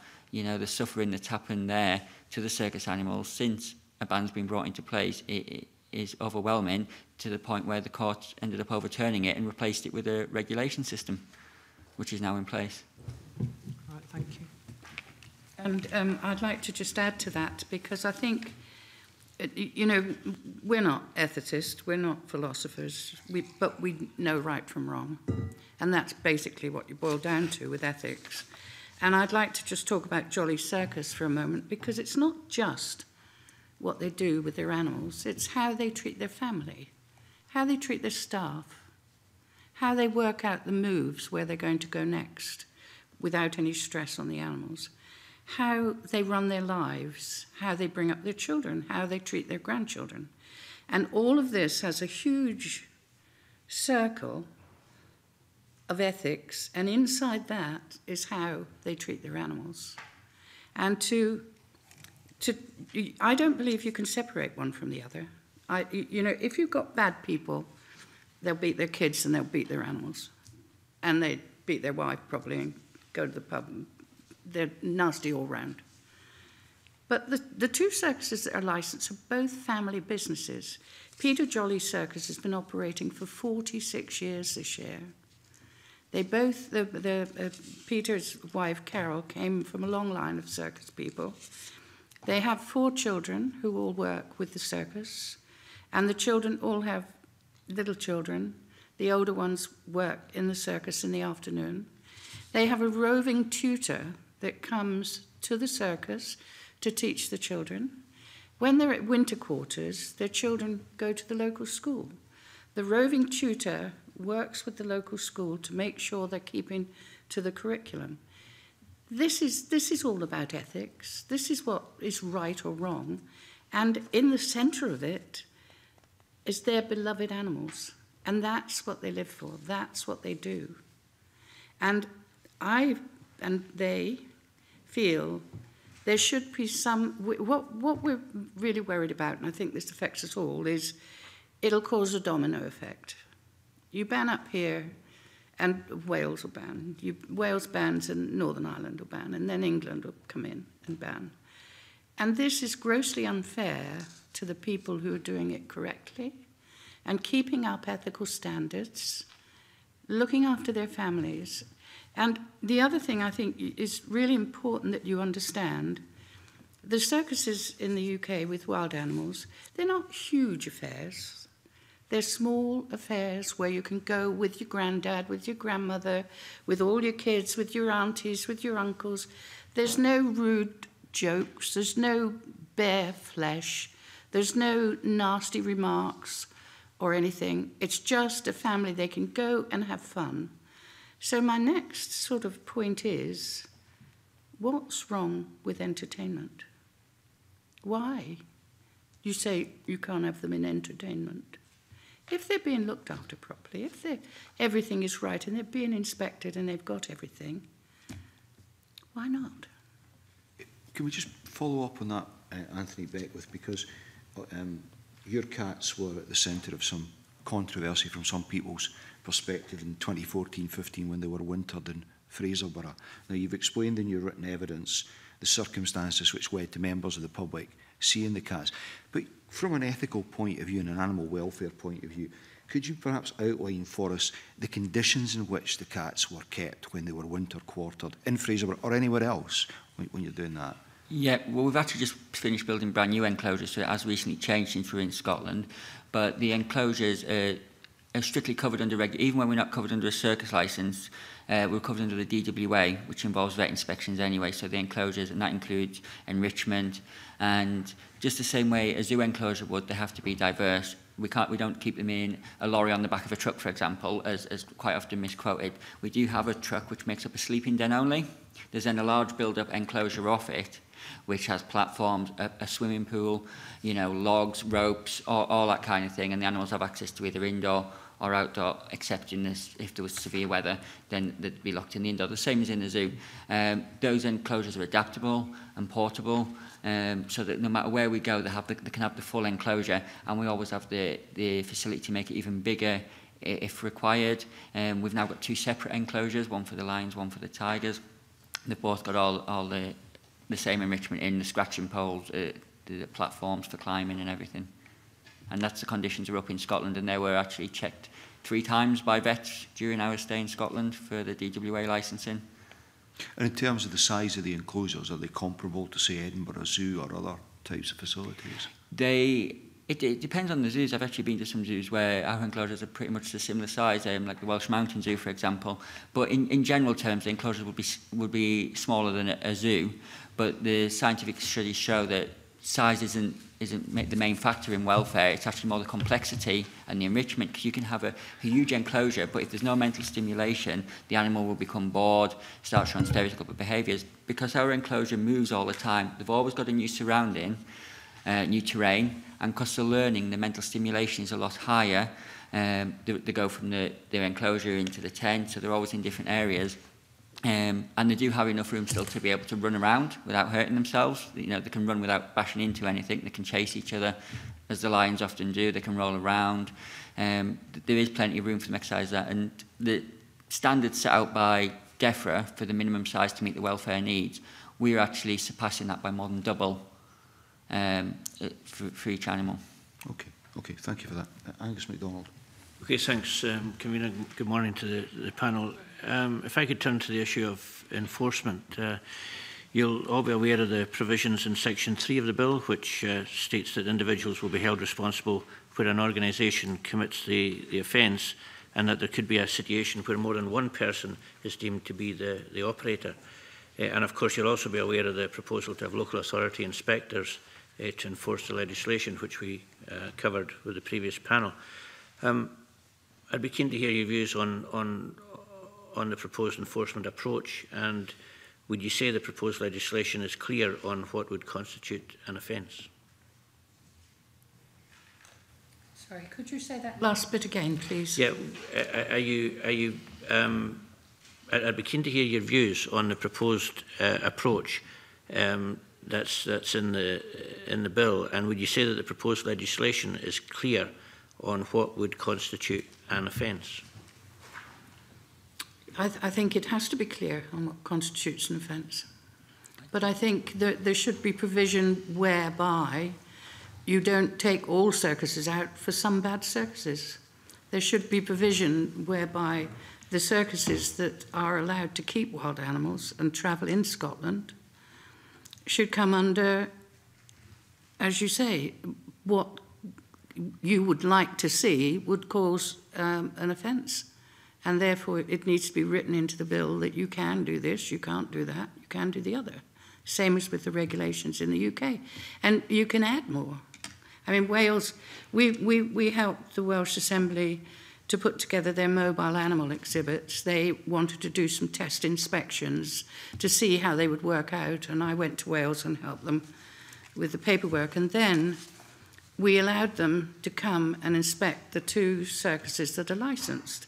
And they went to Carroll, Circus Mondeo, and they came to Peter Jolly's. And I can send you, if you wish, their reports. It's strange because it's how things are perceived, and part of the words that Andrew Voice said is that how it's perceived is when they first came to me and asked me if I would help them with this, they said, we want to start with circus because we think circus is going to be the most difficult. Because we heard that circus people are difficult, and this is, and I said, oh, okay. And then I arranged it all, and I said, well, you don't have to tell us when you're coming, just tell us the night before, you know, whatever you want to do, just come. And after they'd come, and we all sat down afterwards, they said, we thought circus was going to be difficult, and we thought we were going to find things we didn't like, horrendous things, things that we'd heard they were doing. I mean, in Andrew Vose said about beating the animals and also dressing them up. Who in this day and age dresses up circus animals? Nobody. It just doesn't happen. So the thing is, with your bill, I think, yes, there has to be a provision of what is an offence and who commits it. But I think there must be a provision in it to allow case-by-case circuses with wild animals to travel in Scotland. Anthony, did you want to come in? Yeah, I do think it is very unclear because my show, for example, there's 4 directors involved with running the show. Myself, Marilyn Chipperfield, Tommy Chipperfield and Thomas Chipperfield. Now, the animals actually belong to Thomas. If our show entered Scotland, who would be liable under the offence? Would it be myself as well as being one of the directors? Would it be all 4 of us? Would it be Thomas because he owns the animals? I don't think it's very clear. I can just, I meant to have said during that, which was what the question was, in the UK, the English licensing, it is the person who owns the licence who is responsible. And that could be the circus operator, the person who owns the circus, or it could be delegated to one of his people, directors or whatever. However, if the offence is committed on the ground and is seen to be committed and the man who or woman who owns the licence isn't there, it is the person who commits the offence is the person who's in charge, because that person has allowed that offence to be committed. Of course, there are proposals in this bill that both individuals and organisations could be held criminally liable for an offence under the legislation. So do you have a view on that? Well, no, I think that's probably the right way to go about it. You know, whoever's there and in charge, if you're left in charge of 2 camels, 4 zebras, you know, and somebody starts beating them or something dreadful happens and you don't stop it, you're in charge. You should go to prison. And with associations, I don't know, with that, associations don't travel with the circuses. Yeah. It's very important to remember with the circus that most of the acts, whether they're animal acts or human acts, will be self-employed contractors. So as a circus director, I'm not employing any of these people, and there's very, very good reason why I'm not. I am not going to tell a trapeze artist how to swing on her trapeze, because if I do, and she subsequently falls, it's my fault. She will come to me at the start of the season and say, this is my act, do you want to engage it, yes or no? I say yes. She's responsible for her own equipment, she's responsible for her own act. The same, of course, would apply with animal trainers. So if I were to book an animal act, and they then subsequently abuse the animals, the only recourse I would have would be to dismiss them. I don't have the opportunity to say, I'm not happy with the way you do that. So I have to be careful in the first instance on who I choose to engage, but ultimately my only recourse, I can't say don't do that. I can only say go away. So just for clarification, in your view, it would be that self-employed person and no one else who would be... No, that isn't my view, because I think I have a bigger responsibility as well as the director. But ultimately, I'm simply pointing out to you that if abuse were to happen, then it would start with the trainer and the owner of the animals, not with the director.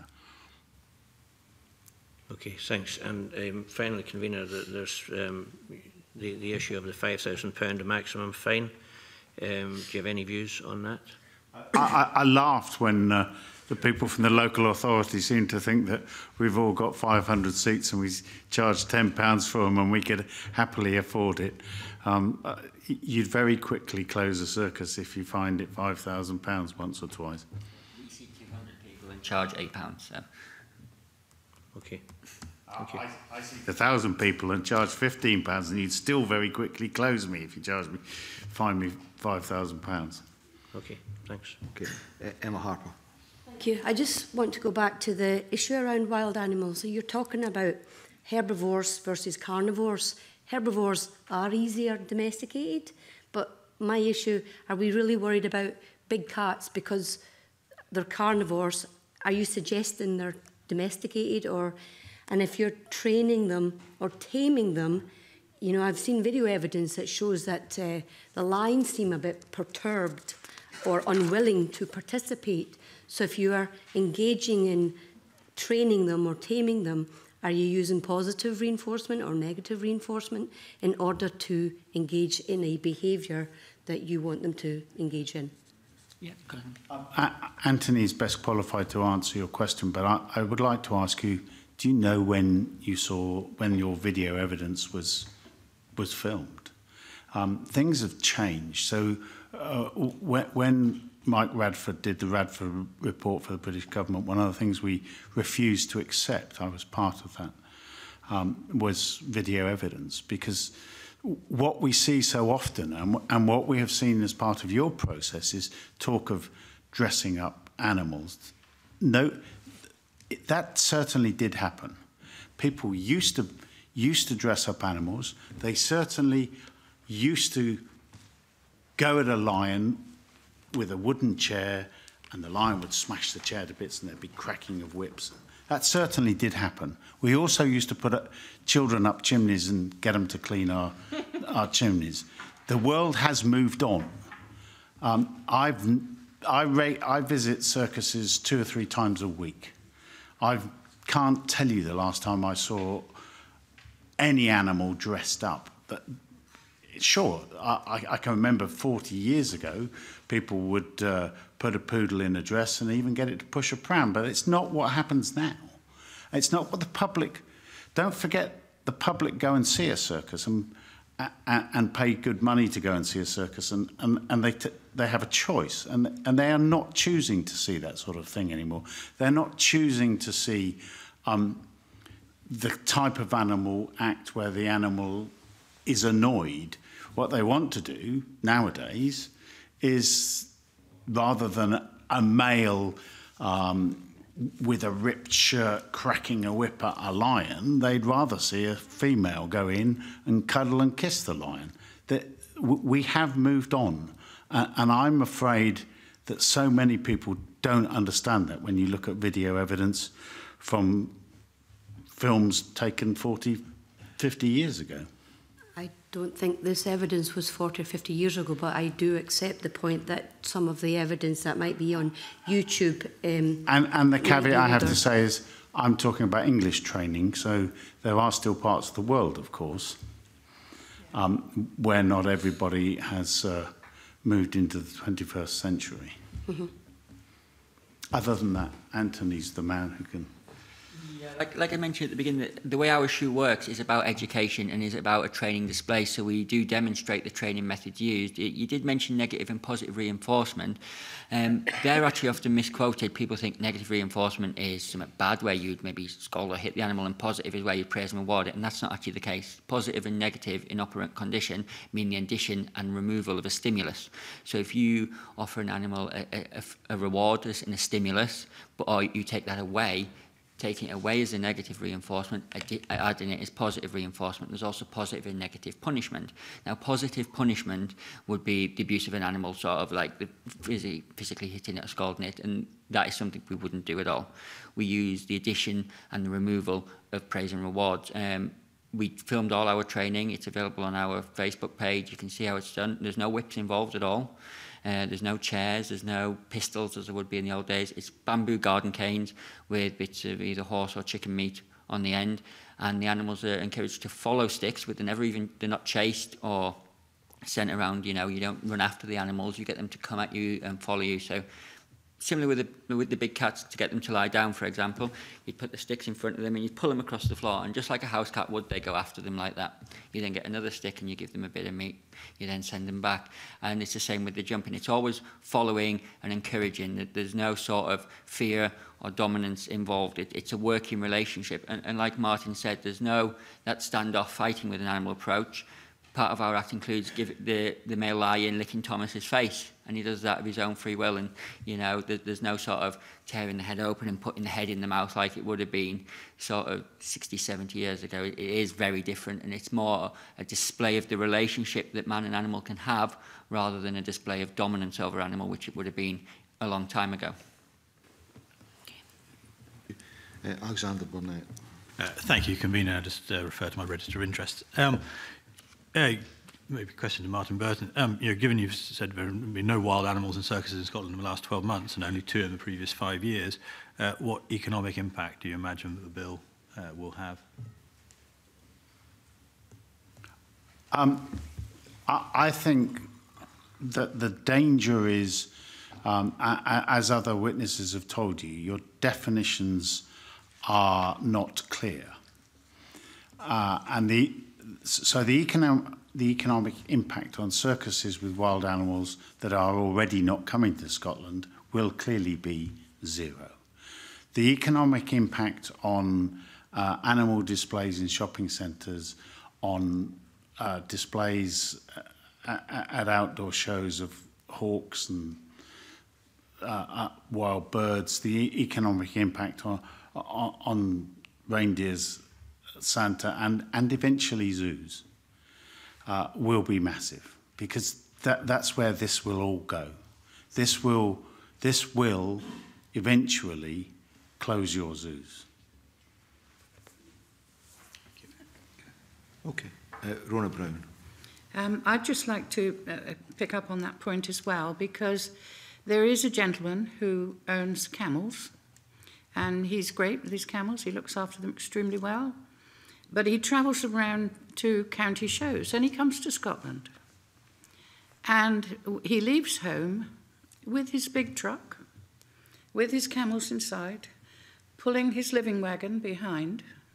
His staff, he also does pig racing. His staff come with the wagon with the pigs in, the truck with the pigs in, their living wagons, a car with another living wagon, and they travel. And they travel in England from one county show to another county show throughout the summer months.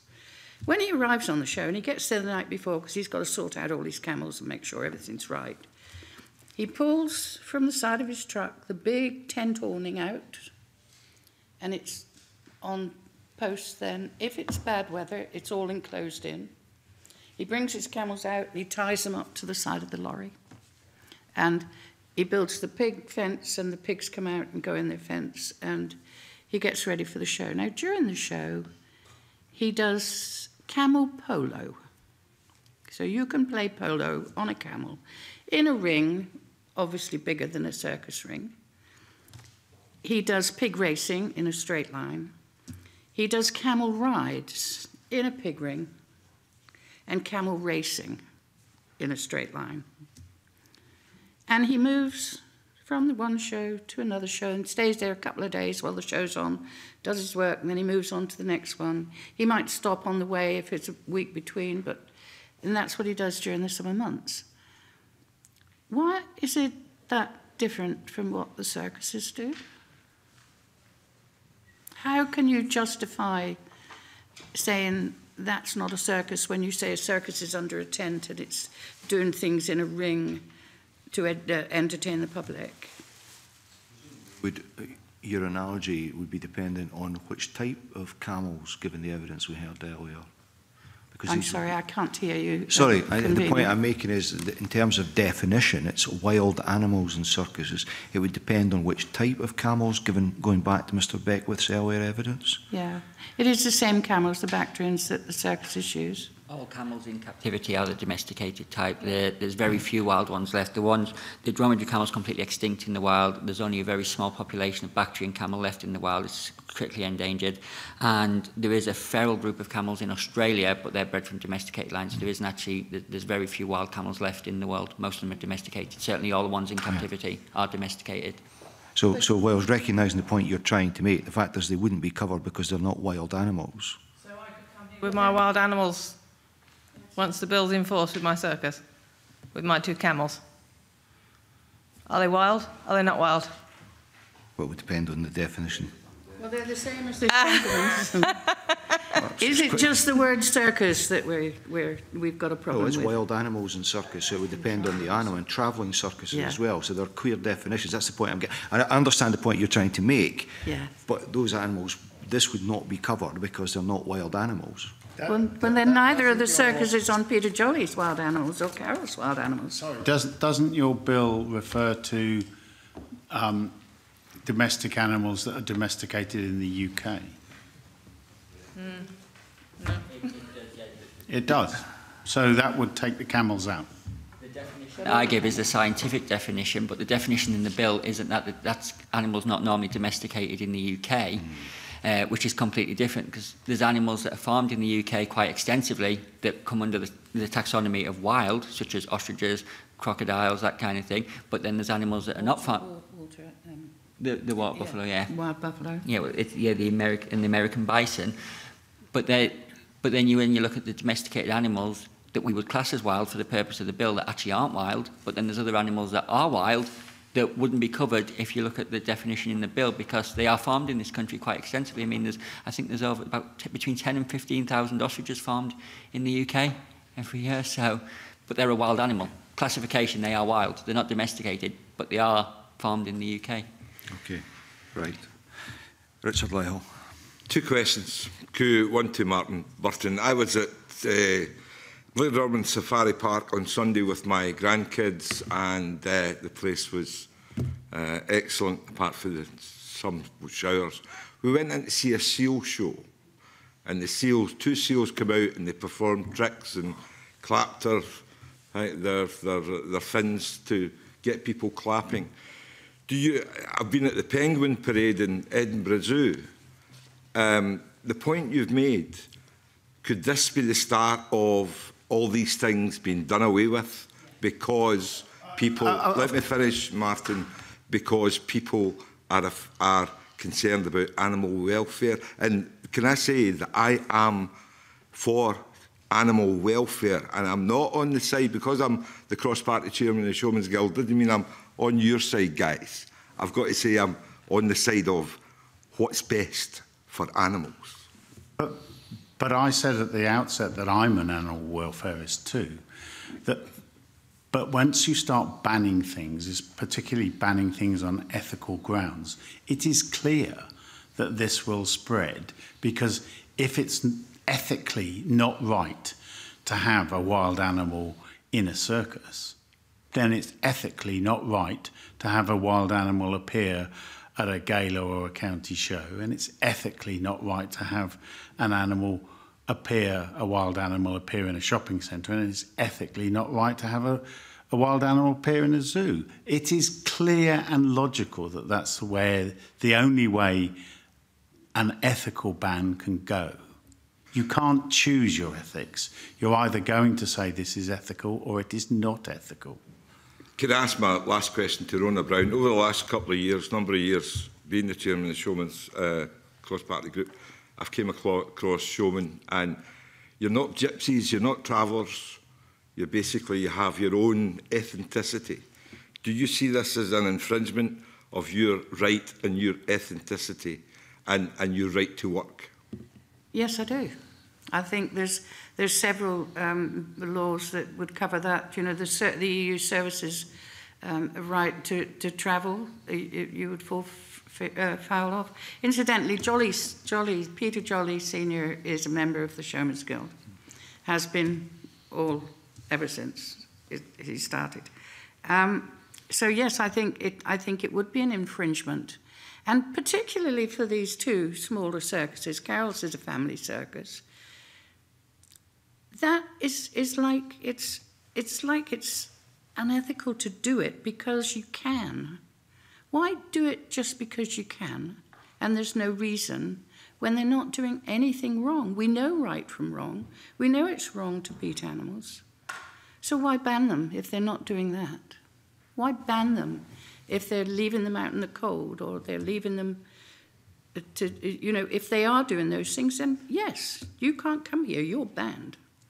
But if they're not, I think it would be an infringement on their rights, on the workers' rights. What is a family like the Jollies going to do when they don't outsource acts, they don't buy in acts, anything, not the aerial acts, nothing. The whole family does the show. Nobody gets hired in. They did outsource once, but that was only once. But everything is around the animals. They all take turns with training. They've got a little educated pony where the children come in and the ringmaster says, "How old are you?" And he says, "How old do you think this young man, what's your name?" And the pony goes with his hoof. And that's training. The public love it. They love it when the camels come in. They absolutely love to see the fox on the back of the donkey. A fox. Is that a domesticated fox? It's indigenous to the UK, but it's still, according to DEFRA, a wild animal, and it has to be licensed. Yeah. And they have a macaw, a parrot, and that comes in and talks and does things. And also they do educational talks in the zoo afterwards. When the show's finished, people go out to look at the animals, how they're fed, how they live, and they do educational talks. Yeah, it's not talking about elephants in Africa. It's not talking about elephants in Asia or sea world or sea life. It's talking about this little zebu. They've got a zebu. It's talking about where it comes from, what it does, how it came to be doing this, what the background is. And the same with the fox, same with the camel, same with the zebras. This is what these people do. And it would be, in my opinion, grossly unfair to class all circuses the same. Pick up, you touched on zebras there, just to wrap this up. Carol McManus, you were telling us earlier about the two zebras that you had and the behaviour they exhibited. Do you think it's the case that wild animals can become domesticated over a period of time? Yeah, why not? I've just taken on a young horse this year. We've had him maybe 3 months. We've had to castrate him because he's quite wild. I cracked my ribs unloading him. Another day he kicked somebody else in the face. We've never had that with our zebras. So which was the more wild? The wild horse, who's really domesticated, or the wild zebra, who appears to be more domesticated? Yeah. Okay, well, on that thoughtful note, let's conclude this. Can I thank the witnesses from this panel and from the other panels today? You've given us a lot of sort of questions to take away from that, so it's been very useful from our point of view. Thank you for your time. At its next meeting on the 13th of June, the committee will take further evidence from stakeholders on the Wild Animals and Travelling Circuses Scotland Bill. The committee will also take evidence from the Cabinet Secretary for Environment, Climate Change and Land Reform on the draft Protected Animals Exemption Scotland Amendment Regulations 2017, followed by consideration of motion S5M 05754. As agreed earlier, we'll now move into private session, and I ask that the public gallery be cleared as the public part of the meeting is closed.